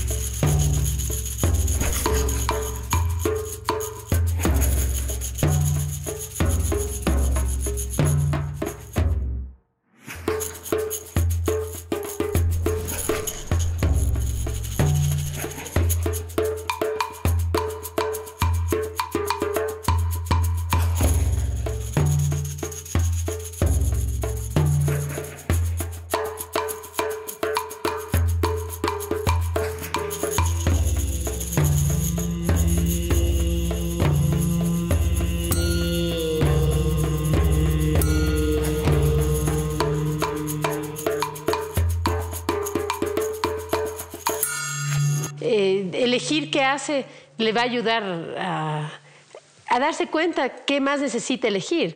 De alguna manera los proyectos le permiten probar muchas opciones y de pronto tener al final de su proceso una idea más clara de sí mismo. El niño va encontrando caminos para su vida futura y tiene la certeza que él sea zapatero o sea médico, le va a ir bien. Si él lo hace con todo el amor y con todo el arte y toda la entrega posible, ¿me entiendes? Uno no puede aprender libertad en teoría y cuando salen de la escuela luego ser libres. Los chicos tienen que ser libres en la escuela. Si uno no puede decidir qué es lo que quiere experimentar, qué es lo que quiere vivir, está muy limitado a la hora de aprender. Solamente cuando tú tienes autonomía y te sientes respetado en tu autonomía, vas a poder saber qué quieres. Básicamente los niños que no logran estos niveles de independencia, que se convierten en niños dependientes de otras personas, nunca van a hacer lo que ellos quieren, siempre van a hacer lo que otras personas quieren. Primero necesitas saber resolver situaciones por ti mismo y en ese proceso se va a dar la responsabilidad. Yo me propongo, yo hago, obtengo y es un ciclo ya de toma de decisiones, de voluntad, de manejo de la libertad. Y después de la responsabilidad, entonces puedes aspirar a esa libertad bien entendida. Quizás el mayor desafío que enfrentamos es nuestra tendencia a dirigir la actividad del niño. La única forma que conocemos de educar es decirle al otro qué hacer y cómo hacerlo. Y tenemos pocas experiencias donde decidimos por cuenta propia. Me encuentro muchas veces en las aulas que les pregunto qué quieren hacer y no saben qué hacer. O sea, están muy acostumbrados a una directividad en el aula. Vamos a hacer esto, vamos a hacer lo otro. Porque el docente en general está acostumbrado a ser el que dirige todo. Sin embargo, de esta forma, le damos una participación activa al niño. Un docente que ya no dicta clases, sino está pasando por los grupos, orientando, facilitando. Los escucha y les da espacio para desenvolverse. El profesor hace las propuestas, no impone, sino que propone. No es que tú tengas la autoridad y él no la tiene. Se trata de sembrar en el alumno la idea de que él tiene que ser la autoridad en su propia vida.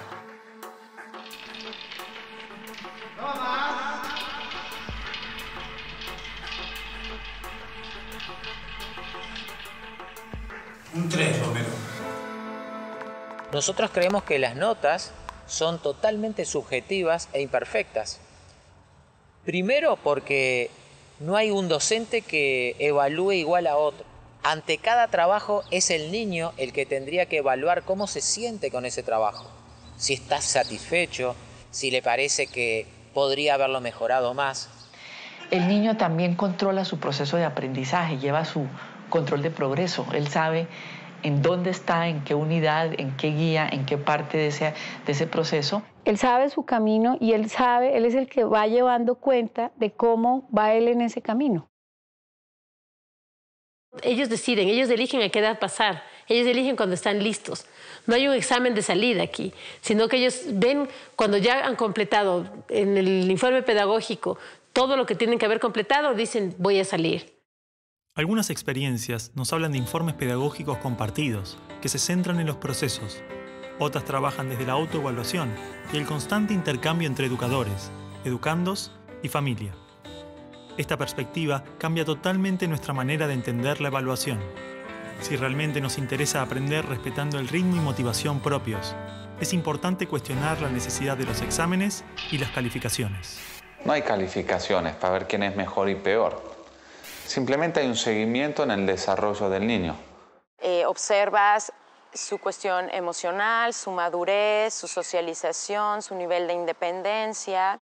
Y eso se materializa en lo que hablamos de ellos en nuestras reuniones de equipo, en lo que compartimos el equipo y las familias en las reuniones individuales con las familias, pero no hay una evaluación de los aprendizajes, del comportamiento, de la conducta, de eso no hay una valoración, digamos. Hay un acompañamiento. La escuela se transforma en un espacio abierto, una escuela de puertas abiertas a las experiencias, costumbres, a la comunidad.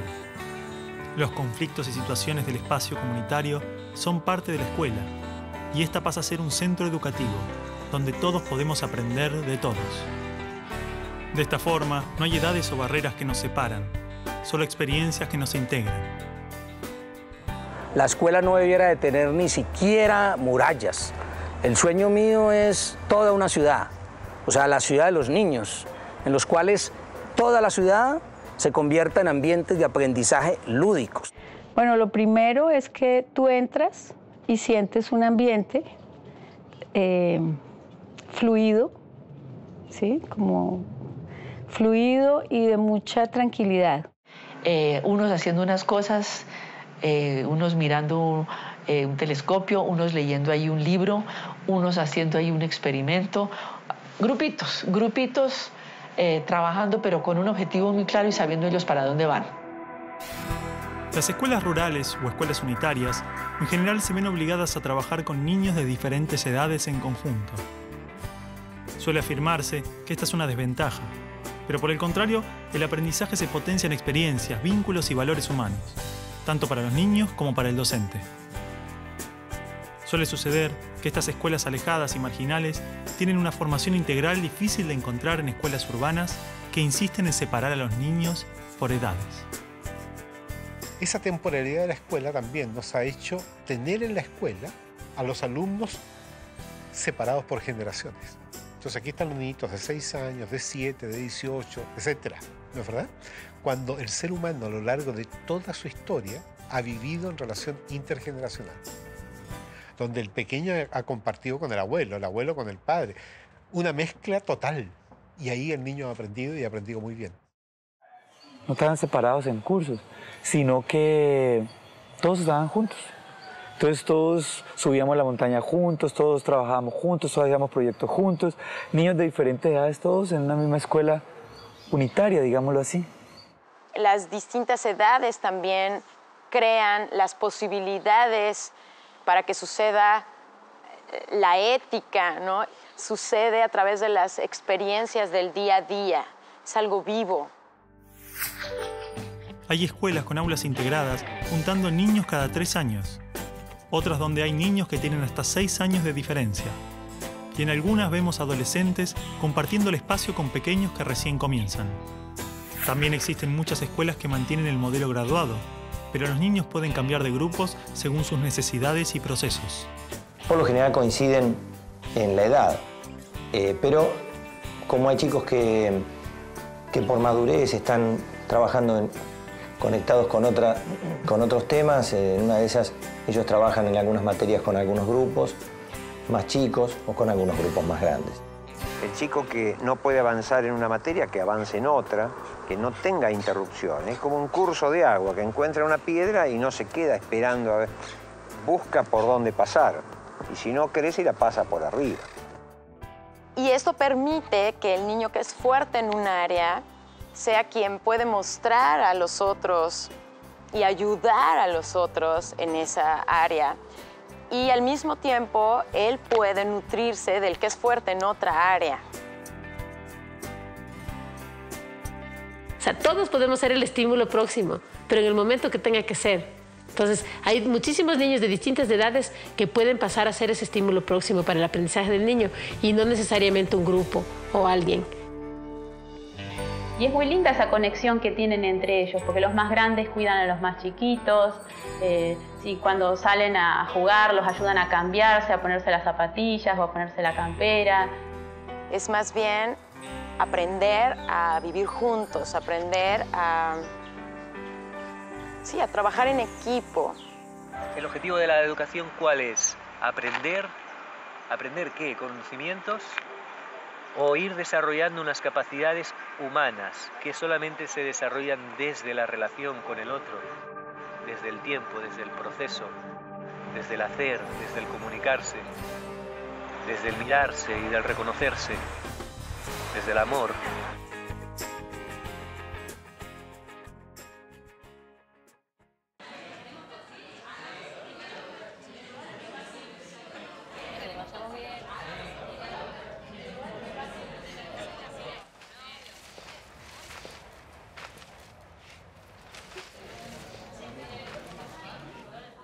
Bueno, ya está, me cansé, voy y le pregunto a ver qué están haciendo. Ya fue. Voy a ver qué hacen. Nada, que están escribiendo, van a ponerlo... Bueno, no van a pegar, quiero saber. Están pisando. Sí, ya sé. Usted está mal. Sé que lo estoy pisando. Ya sé que... ¡Ey, pará! ¡Basta! ¿Qué pasa? No pasa nada. ¿Cómo nada? No, nada. Cristina, por favor, llévatelo. Sebastián. Vamos, se viene. Vos te quedás acá. Ustedes también. Vamos, ustedes también, vamos. ¿Qué se piensan que es la escuela? ¿Puedo decir algo? No, ahora no, Micaela. Esto es un caos. ¿De qué te reís? Estos afiches... ¿Qué es esto? Nada, son unos afiches que queremos pegar en las paredes, ya que no nos dejan leer el discurso. De ninguna manera. Esto así no. ¿Ustedes piensan que puede hacer cualquier cosa? ¿Que pueden colgar cualquier cosa? No, chicos. En la escuela hay reglas. El mundo es un caos. Nuestras vidas son un caos. Por eso tenemos que darle un poco de paz, tranquilidad, seguridad. La escuela quiere darles un poco de orden. ¿Entienden? ¡Orden!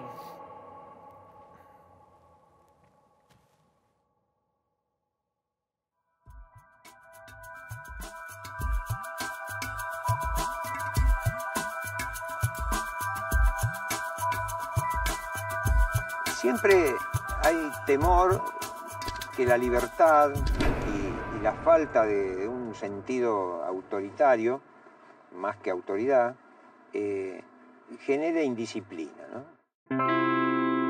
Lo que pasa es que disciplina las escuelas lo han tomado como comportarse como yo quiero que se comporte. En realidad la disciplina es el aprendizaje de la conducta. Quiere decir que una persona disciplinada es una persona que aprende, que aprendió a manejar su conducta. Pero no externamente, sino que uno aprende a manejar su conducta. Podemos distinguir tres tipos de disciplina. Una disciplina autoritaria, normalmente con reglas establecidas por una autoridad que controla. Una disciplina funcional, donde las reglas derivan de experiencias reales, son modificadas y establecidas en grupo. Este tipo de disciplina es naturalmente establecida por la comunidad, ya que responde a la elección de todos.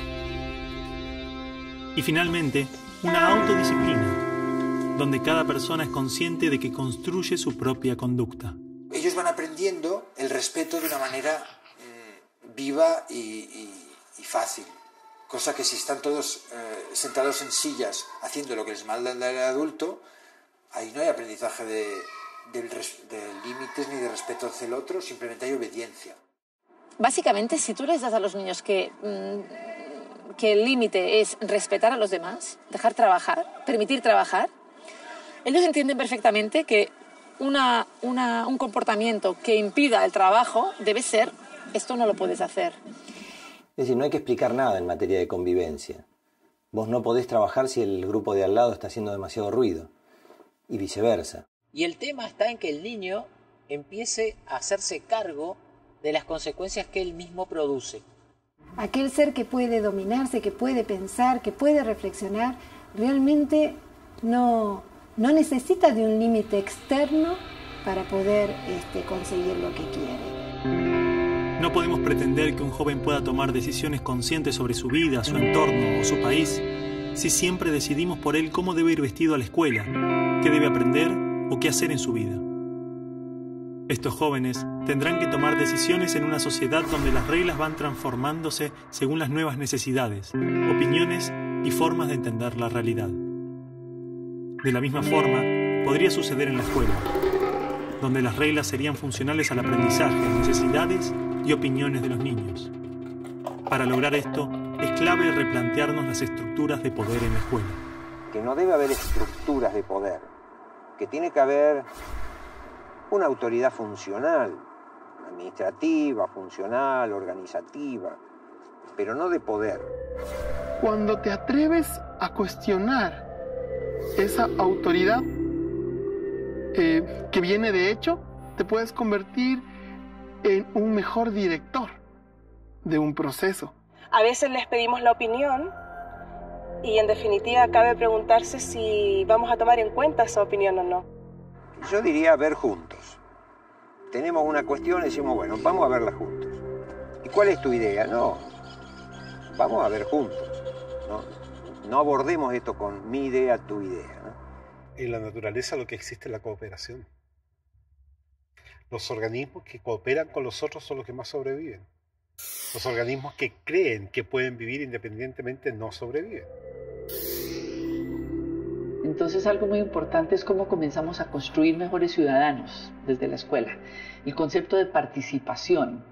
Si no se aprende desde el aula, ya después es muy tarde. Porque son ellos mismos los que, a través de las conversaciones o los diálogos que se van generando en el colectivo, logran evidenciar qué es lo mínimo que necesitan para poder convivir en ese espacio comunitario. El coordinador sería el que coordina que el currículum se cumpla, pero todas las cosas pequeñitas de adentro de ese currículum lo elegimos entre todos. Los niños tienen que aprender a trabajar en grupo, a escuchar al otro, a aceptar ideas distintas aun cuando no estén de acuerdo y no usar la fuerza, a poder resolver conflictos, a tomar decisiones en grupo, a ponerse de acuerdo. Yo siento que los niños cuando están seguros y se sienten respetados, están en un espacio en armonía, en equilibrio, ellos por lo general no buscan romper el límite, sobre todo cuando ha sido y ha surgido desde ellos mismos como comunidad. Por ejemplo, si hay un problema, asamblea. En la asamblea se discute lo que pasa. Entonces, ya no se discute como que está contra el reglamento, que está bien, que está mal. Se discute la acción, se discute la sustentabilidad, se discute la interrelación. Aparte hay momentos durante el día en que hay reuniones, hay asambleas, hay, como se les quiera llamar, en que se toman una serie de decisiones colectivamente y en que los niños, que tienen la madurez necesaria para ello y el deseo de participar en ellas, participan. Y en la asamblea los facilitadores no tenemos voto. Los chicos tienen voz y voto y nosotros solo tenemos voz. Entonces participamos en la asamblea, pero los que deciden son ellos.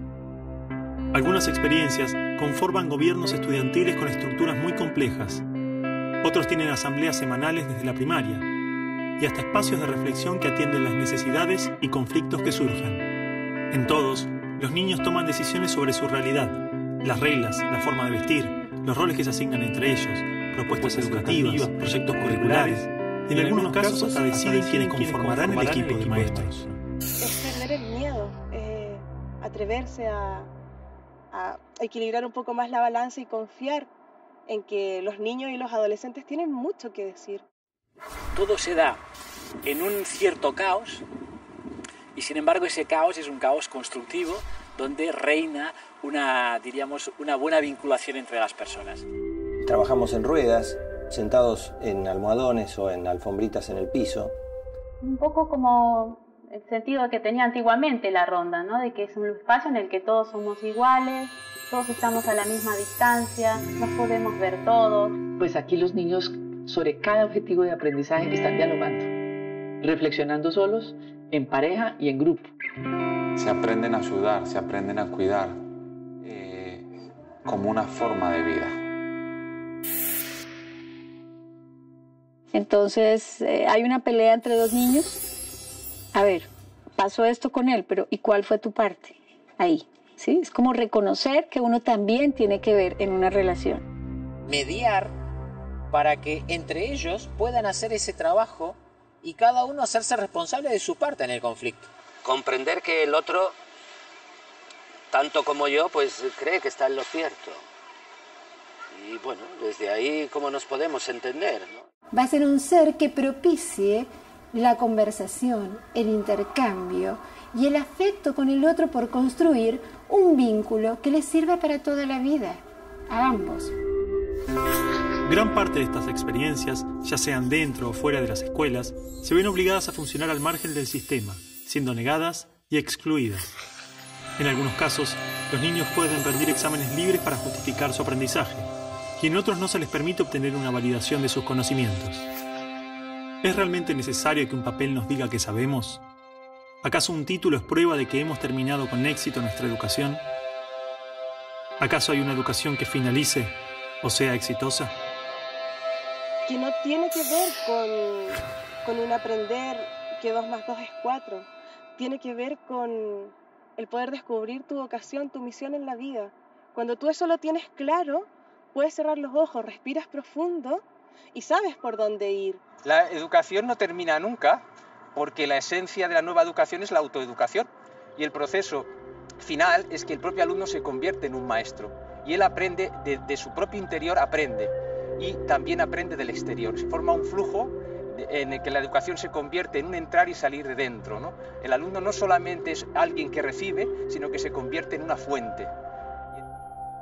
Entonces, aquella idea que nos vendieron en la escuela de que estudie para que tenga algo y sea alguien en la vida, la idea de estudie para que ascienda, la idea de la educación como la única vía de ascenso socioeconómico, no es tan cierta.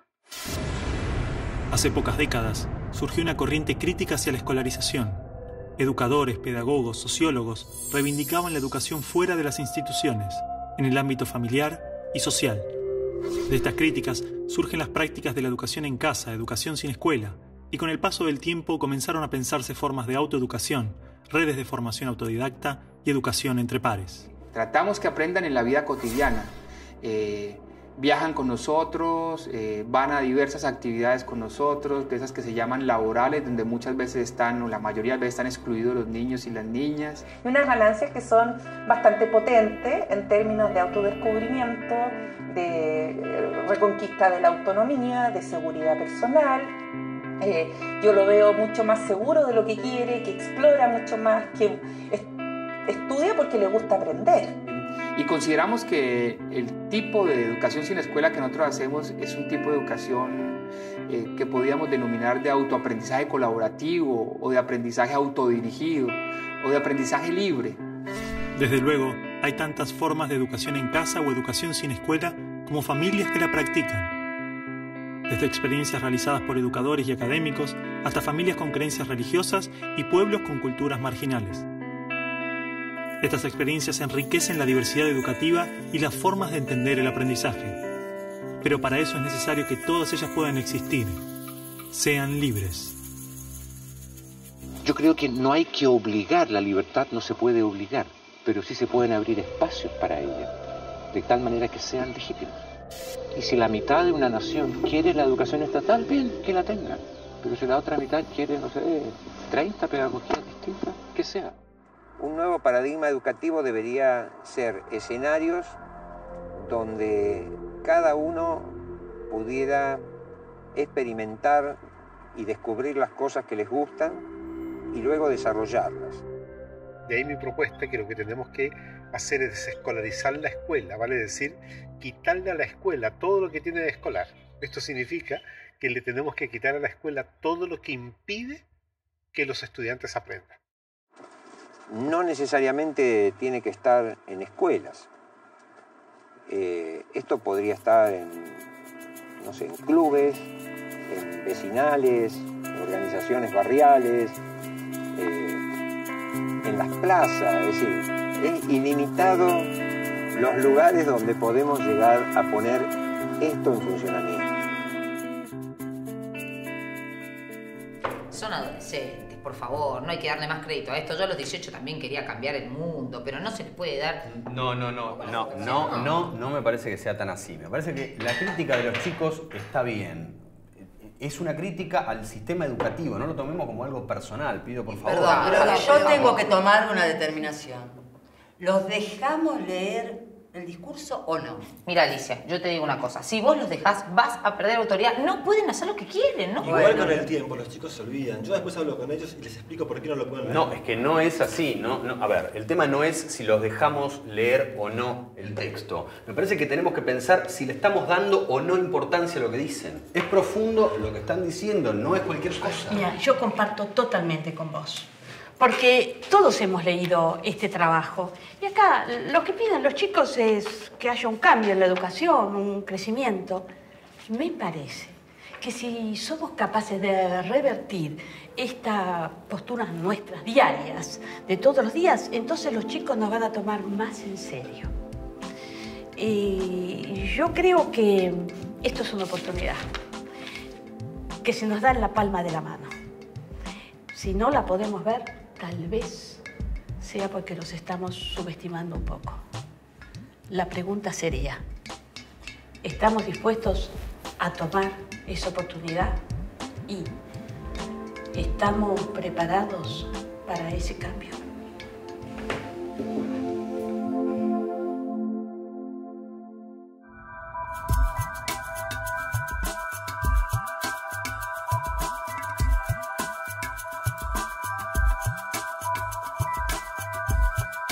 Ya no va el gran maestro a dar la gran clase magistral. Está simplemente acompañando un proceso de aprendizaje con un grupo de personas que no saben más o menos que él. Sí, o sea, el maestro debe entender que es un guía. Debe entender que va sembrando, que va guiando, que va poniendo oportunidades y excusas para que el niño explore, trabaje y se sienta motivado e interesado. Por lo tanto, a mi modo de ver, el término educación es confuso y parte desde un lugar arrogante. Por ejemplo, educación viene de educere. Educere significa sacar. Si yo soy profesor, quiero que el niño saque algo, saque lo mejor de sí. Pero eso incluso es arrogante, porque es un poco violento que tú saques lo mejor de ti, que yo te haga sacar lo mejor de ti con mis educación.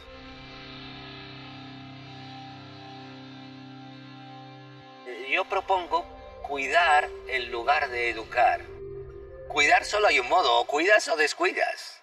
Educar hay muchos modos, pero cuidar no. Una capacidad de aceptar el fluir de la vida. Porque esto es la vida, no es otra cosa, ¿no?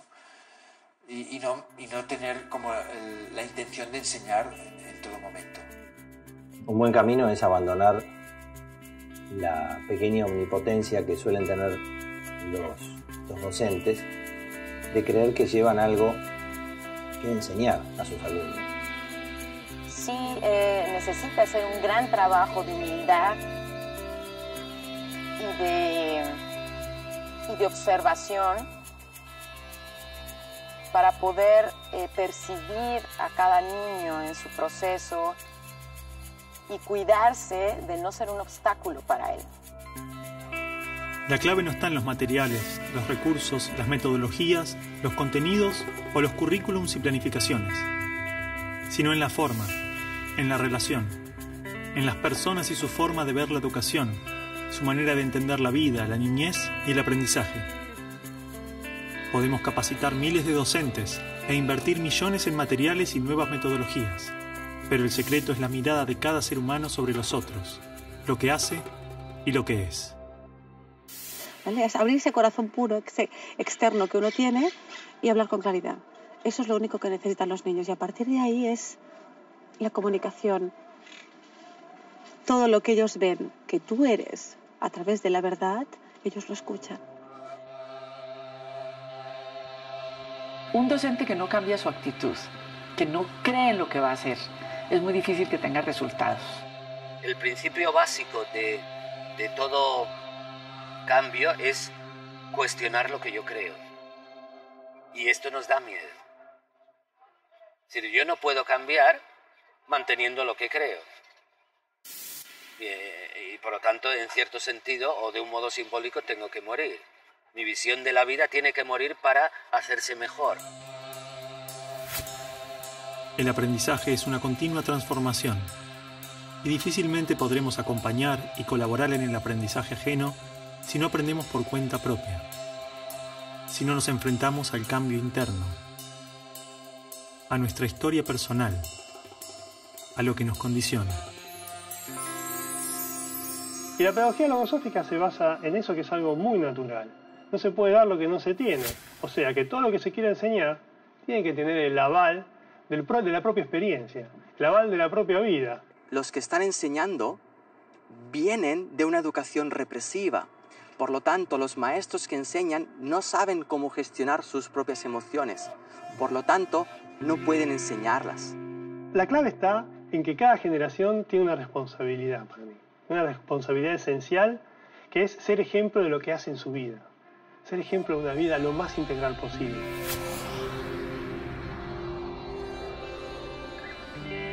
Es como que los educadores cuando estudian los van convenciendo de que la educación es así, ¿no? Y entonces tienen menos capacidad de cuestionar la educación. Pero no son felices, pero no la pasan bien, pero no disfrutan de su trabajo. Es muy importante empezar a mirar qué estoy sintiendo yo cuando estoy educando. ¿Me estoy sintiendo en paz?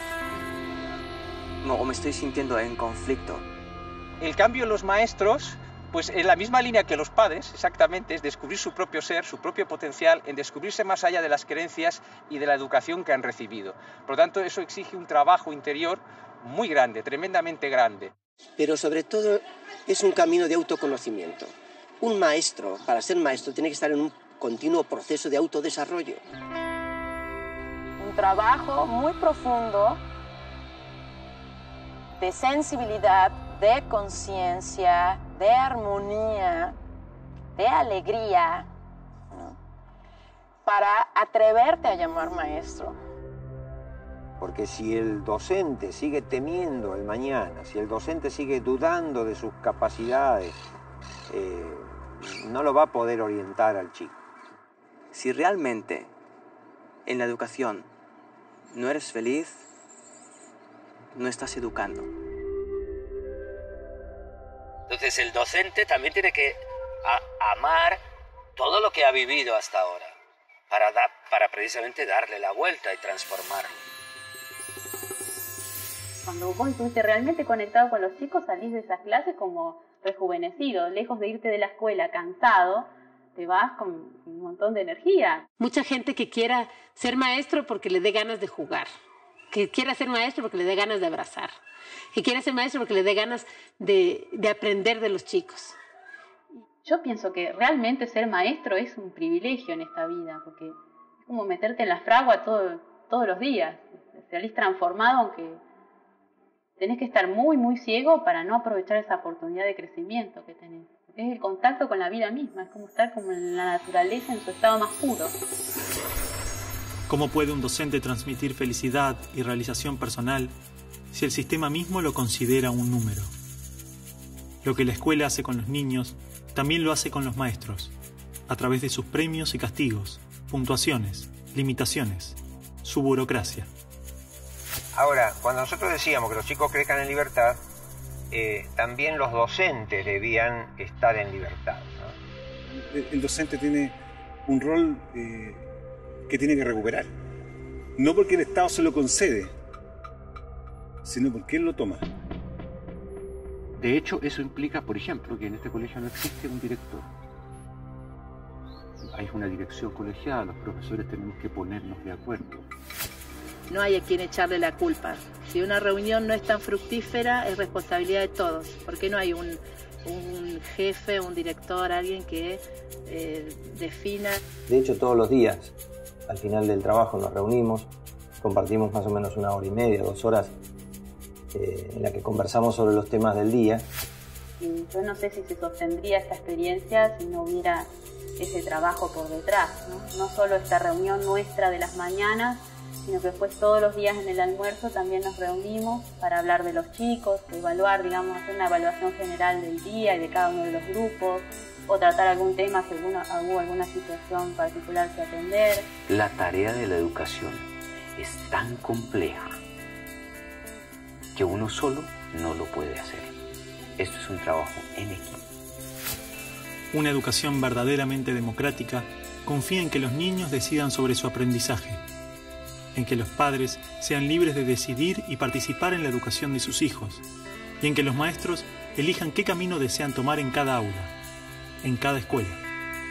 Solo de esa manera nos aseguramos que la educación responda directamente a las necesidades de cada persona, familia y comunidad. De esta manera, no hay una receta perfecta, un método para todos, sino tantas propuestas como experiencias libres y autónomas existan. A mí, como profesor, Mucha gente me pregunta, amigos, amigas, ¿cuál es la mejor escuela? ¿Cuál es el mejor modelo? Y yo simplemente les digo, mire, donde hay amor, hay respeto. Y donde hay respeto, hay la posibilidad de crear, porque hay diálogo. Entonces, una institución donde se pueda realmente amar al otro. Y amar quiere decir aceptarlo en su diferencia. Donde hay amor, hay respeto. Muchas de estas propuestas pedagógicas iniciaron allí y desde allí construyeron una discursividad muy coherente. Pero, a mi modo de ver, cometieron el error que es muy común en nosotros los seres humanos. Creyeron que habían encontrado la verdad. Lo importante no es inventar otras pedagogías y otra y otra y otra, sino adecuar la pedagogía al momento cultural, a ese grupo de niños, a ese grupo de docentes, y entonces vamos a gozar la pedagogía.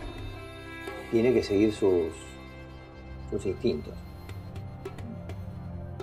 y no quedarse en lo que se ha venido haciendo, simplemente por no romper la inercia. Que se olvide todo lo que aprendió, todo lo que le han dicho y todos los conceptos que le han dicho y que contacte con su corazón. Y que cada vez que vea a un niño, se acuerde cuando fue un niño y se acuerde que lo que más le gustaba era jugar y que lo que más quería era que le sonrían y que lo que más quería es que le hagan cosquillas y que se contacte con ese ser humano así de corazón a corazón. Honestamente creo que la educación es cuestión de personas, más allá que de pedagogías, ¿no? Lo hace la persona. Micaela, tuve que salir del trabajo para venir hasta acá por semejante estupidez. No es una estupidez para mí. No sé para qué me habrán llamado. No sé, mamá, unos chicos querían leer una cosa y al final no los dejaron. Usted está todo aprobado, ¿verdad? Sí, mamá.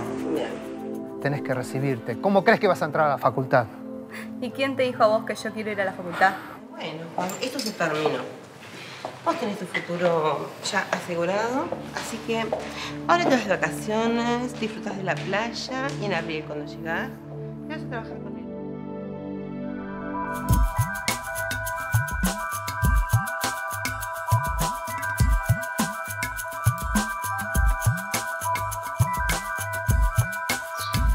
La familia es todo, es de donde venimos, es el principio de todo, el lugar que nos acoge. La familia es importantísimo. La pedagogía sistémica dice que los protagonistas de la educación son los padres. Entonces, una escuela que esté poco vinculada con las familias es una escuela que tiende a cerrarse en sí misma y por tanto a reproducir mecanismos de relación y de aprendizaje que seguramente están desvinculados de la realidad de cada uno de los alumnos. Sin la implicación de los padres y de las familias en general, no puede haber proyecto. La familia no es culpable de los malos resultados escolares, como lo dice la escuela. La familia es la responsable de toda la vida de la persona que está criando. Es determinante en la formación del ser humano. Porque tú puedes hacer todo el trabajo de sensibilización, de respeto, de reconocimiento del otro, pero si llega ese chico a la casa y el padre apenas lo ve, lo desconoce, y cuando lo reconoces para regañarlo, para gritarlo, para mandarlo, ¿cómo qué le va quedando al niño? Antiguamente, los niños aprendían en sus hogares, trabajando con sus padres, de sus quehaceres diarios, del día a día. Todo lo aprendían de compartir con sus padres y la comunidad. La escuela debía acompañar ese proceso. Pero muchas familias han perdido esta confianza en sí mismas. La confianza en que su propio instinto puede decirles cómo criar y educar a un niño. Como lo hemos hecho miles de años. Parece que los padres piensan que criar a un hijo es una actividad profesional. Es decir, que yo para criar a mi propio hijo debería estudiar, debería esforzarme y que como al fin y al cabo probablemente no lo acabaré de hacer bien por mucho que me esfuerce, pues lo mejor es que ya directamente le deje al niño a un profesional, a un pedagogo, a un pediatra, a un psicólogo, que ellos sí que saben de cuidar hijos, y no es así. Los únicos que pueden criar bien a los hijos son los padres. Los niños es una oportunidad inmensa, es un regalo. Sinceramente es un regalo. Y es triste que normalmente en el mundo desarrollado lo que solemos hacer es apartarlos. Los llevamos a la escuela pronto. Hay madres y padres que ven al niño 1 hora al día. Pero esto, ¿cómo puede ser esto? O sea, ¿cómo podemos esperar algo hermoso de ahí? A ver, los niños necesitan estar con sus padres. Un niño establece un vínculo afectivo muy fuerte con una persona que habitualmente es su madre y lo pasa muy mal cuando se separa de esa persona. Lo pasa tanto peor cuanto más pequeño es y cuantas más horas seguidas está separado de esa persona. Ve que los papás les hemos aparcado ahí para que mientras nosotros estamos haciendo cosas interesantes o estamos trabajando, o sea, ellos están ahí encerrados para que no den el peñazo. Y esa es muchas veces la sensación que ellos tienen y no entienden para qué aprender todo aquello. Esto incluso las guarderías, digamos, de categoría no han hecho absolutamente nada bueno. Es una cosa separar al hijo de la madre tan pronto. Esto, ¿qué estudio defiende esto? Esto en fin, no hay nada que defienda esto. Nosotros debemos de estar con nuestra familia. Las escuelas no tienen sentido ahí. Nosotros debemos de estar con nuestros amigos jugando, con nuestras pandillas, entre comillas, aprendiendo a conocer el mundo. La presión social, las extensas jornadas laborales, la necesidad de no sentirnos excluidos, nos obliga día a día a tomar decisiones sin preguntarnos realmente si son lógicas o coherentes para nosotros, sin pensar cómo nos sentimos. Es decir, yo creo que los niños son el reflejo de la sociedad que vivimos y si están bien cuidados, se nota. Y esta sociedad no cuida a los niños porque tampoco se cuida a sí misma. Ellos son nuestro espejo. Cuando un niño vuelve de la escuela a casa, la pregunta que los padres hacen es ¿qué hiciste? ¿Y cómo te fue? ¿Y qué aprendiste? Pero la pregunta que normalmente nunca hacemos es ¿cómo te sentiste hoy en la escuela? La idea más revolucionaria que existe es intentar que las personas sean felices. Cuando una persona es feliz, tiene ganas de compartir esa felicidad con el otro, tiene ganas de compartir ese amor con el otro y tiene ganas de ayudar y cooperar con el otro. Pero para eso una persona tiene que estar bien consigo misma. Si yo le estoy diciendo a mi hijo, sé feliz, pero yo estoy resentido porque mis padres no me enseñaron esto, mi hijo no podrá aprender realmente lo que es ser feliz porque yo no se lo estaré demostrando. Cuando una persona está bien consigo misma cuando es capaz de tomar a su padre y a su madre y decir, sí, este es mi padre y este es mi madre. A pesar de todo lo que pasó, yo estoy en paz con mi pasado. Yo no estoy en lucha contra nada, ni quiero defender ni demostrar nada a nadie. No tengo que construir ningún tipo de identidad falsa. Soy maestro, soy psicólogo, soy tal. No, yo simplemente soy. Que intenten recordar al niño pequeño que ellos fueron y que recuerden que lo que era más importante para ellos era ver en los ojos de sus padres amor incondicional, aceptación total.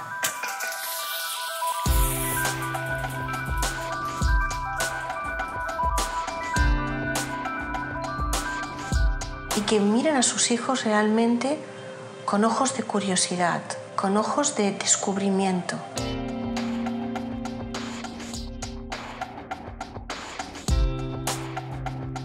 Y que no solo descubran al niño, sino que también descubran al mundo a través de los ojos, de las manos.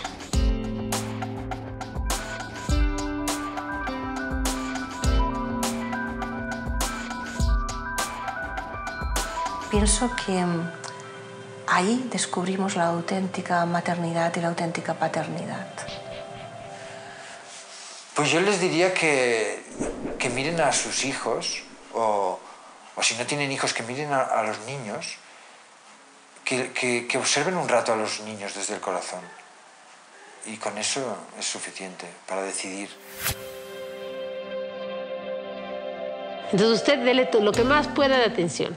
Juegue, revuélquese con él, participe con él lo que más pueda. Hágale que él participe en sus tareas, aprenda de las cosas de la casa, pero a su voluntad y como un juego. Por muchos buenos métodos que tengamos, un niño necesita ante todo amor, cercanía, sentirse cuidado, protegido. Cuanto más pequeño, más protegido. Y después, por sí mismo, puede proteger a los demás y cuidar a los demás. Es decir, primero tiene que apegarse para desapegarse. Creo en que las mamás y los papás estamos volviendo a ser los educadores que fuimos en algún momento, ¿no? Más allá de ir y botar a tu hijo en un lugar donde parece ser que te lo van a educar, estamos diciendo, a ver, no, momento, ¿no? Esto no lo acepto y creo que además tiene que surgir de ahí. No va a llegar de una autoridad. Esto es algo que sencillamente a nivel personal tienes que trabajar por alcanzarlo. Nuestra historia social, cultural y personal nos ha traído a este momento. Adoptamos y creamos una gran cantidad de objetivos y expectativas que probablemente no sean nuestras, sino del mundo que nos rodea.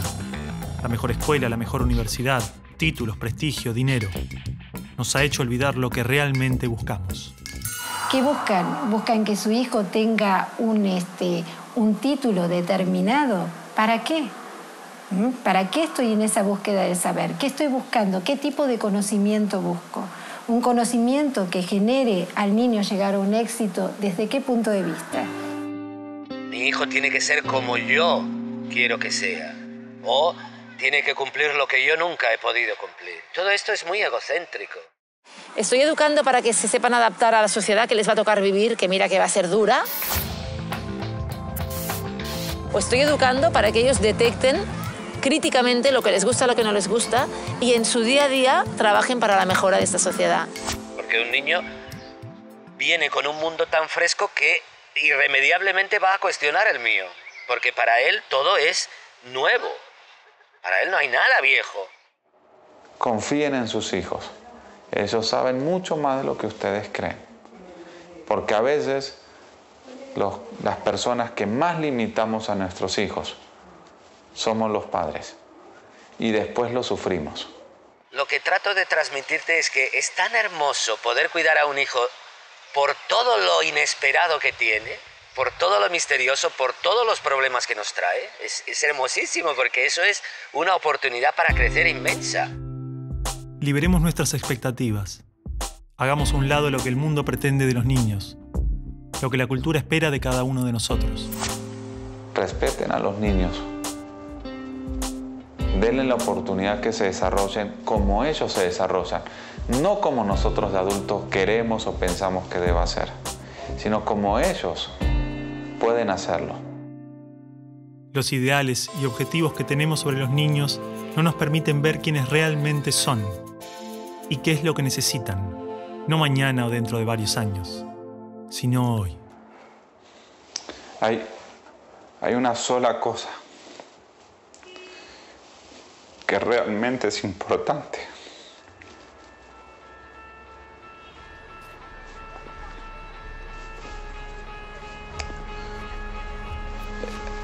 Es el amor que nosotros le podamos dar a los niños. Si queremos una sociedad diferente, lo único que realmente tenemos que hacer es amar a los niños para que ellos aprendan a amar a otros. El conocimiento va a venir solo. Los resultados del mundo vienen solo. Pero un niño que no fue amado difícilmente va a aprender a amar. Esto es algo que escribieron unos compañeros para leer a fin de año, pero no los dejaron. Y a mí me parece que es importante, entonces me gustaría leerlo. Hoy en día la educación está prohibida. Muy poco de lo que pasa en nuestra escuela es verdaderamente importante. Y las cosas que importan no se anotan en ningún cuaderno ni en ninguna carpeta. ¿Cómo encontrarnos con la vida? ¿Cómo enfrentarnos a las dificultades? No lo sabemos. Hablan mucho de educación, progreso, democracia, libertad, un mundo mejor. Un mundo mejor. Pero nada de eso pasa en el aula. Nada de eso pasa en el aula. Nos enseñan a estar lejos unos de otros y a competir por cosas que no tienen valor. Padres y maestros no nos escuchan. No nos preguntan nunca qué opinamos. No tienen idea de qué sentimos, qué pensamos o qué queremos hacer. ¿No sería maravilloso que podamos elegir día a día ir a la escuela? Que sea elección nuestra, no de nuestros padres. Que la escuela sea un lugar hermoso, donde disfrutar, donde jugar, donde ser libres, donde elegir qué aprender y cómo aprenderlo. Existen multitud de experiencias que se han animado a transformar las estructuras de la escuela. Experiencias de educadores que se atrevieron a pensar la escuela desde otros lugares.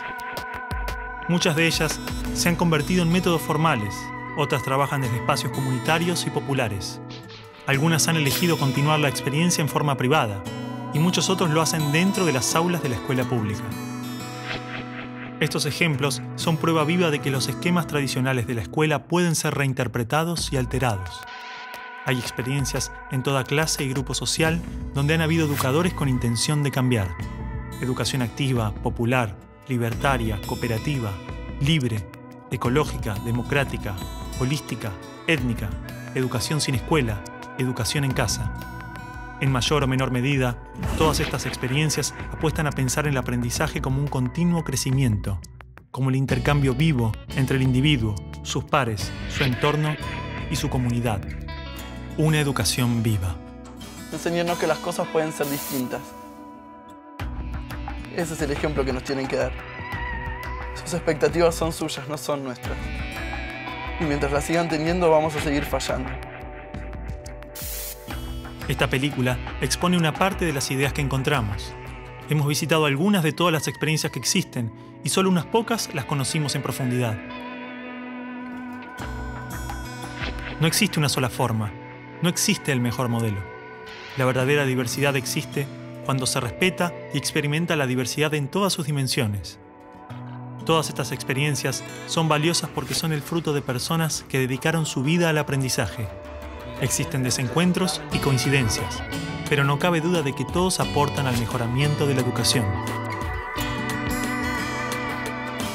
Necesitamos que sus ideas y prácticas salgan a la luz, poder conocer sus aportes, historias, riquezas y limitaciones, compartir recursos, intercambiar visiones y construir juntos un nuevo paradigma educativo. Por todo esto decimos basta. Basta de decidir por nosotros.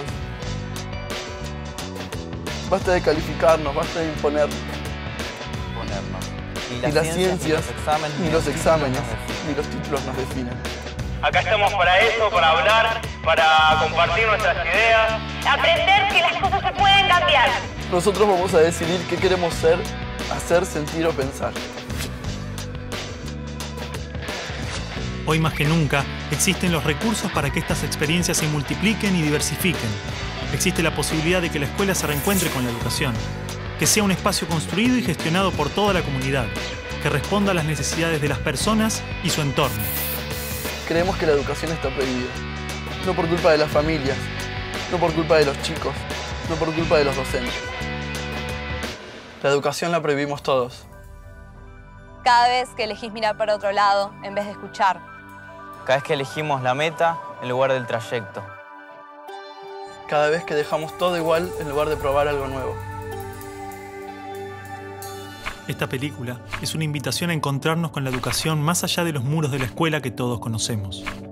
Una invitación a pensar otras formas de aprendizaje, a conversar y debatir acerca de nuestras prácticas escolares y educativas. Seas docente. Seas alumno. Seas padre. Seas quien seas. Ayúdanos. La educación tiene que avanzar. Tiene que crecer. Tiene que cambiar. Encontrarnos con los otros, conocer y explorar sus experiencias, intercambiar ideas y llevarlas a nuestra realidad. Esa es nuestra propuesta y empieza hoy mismo.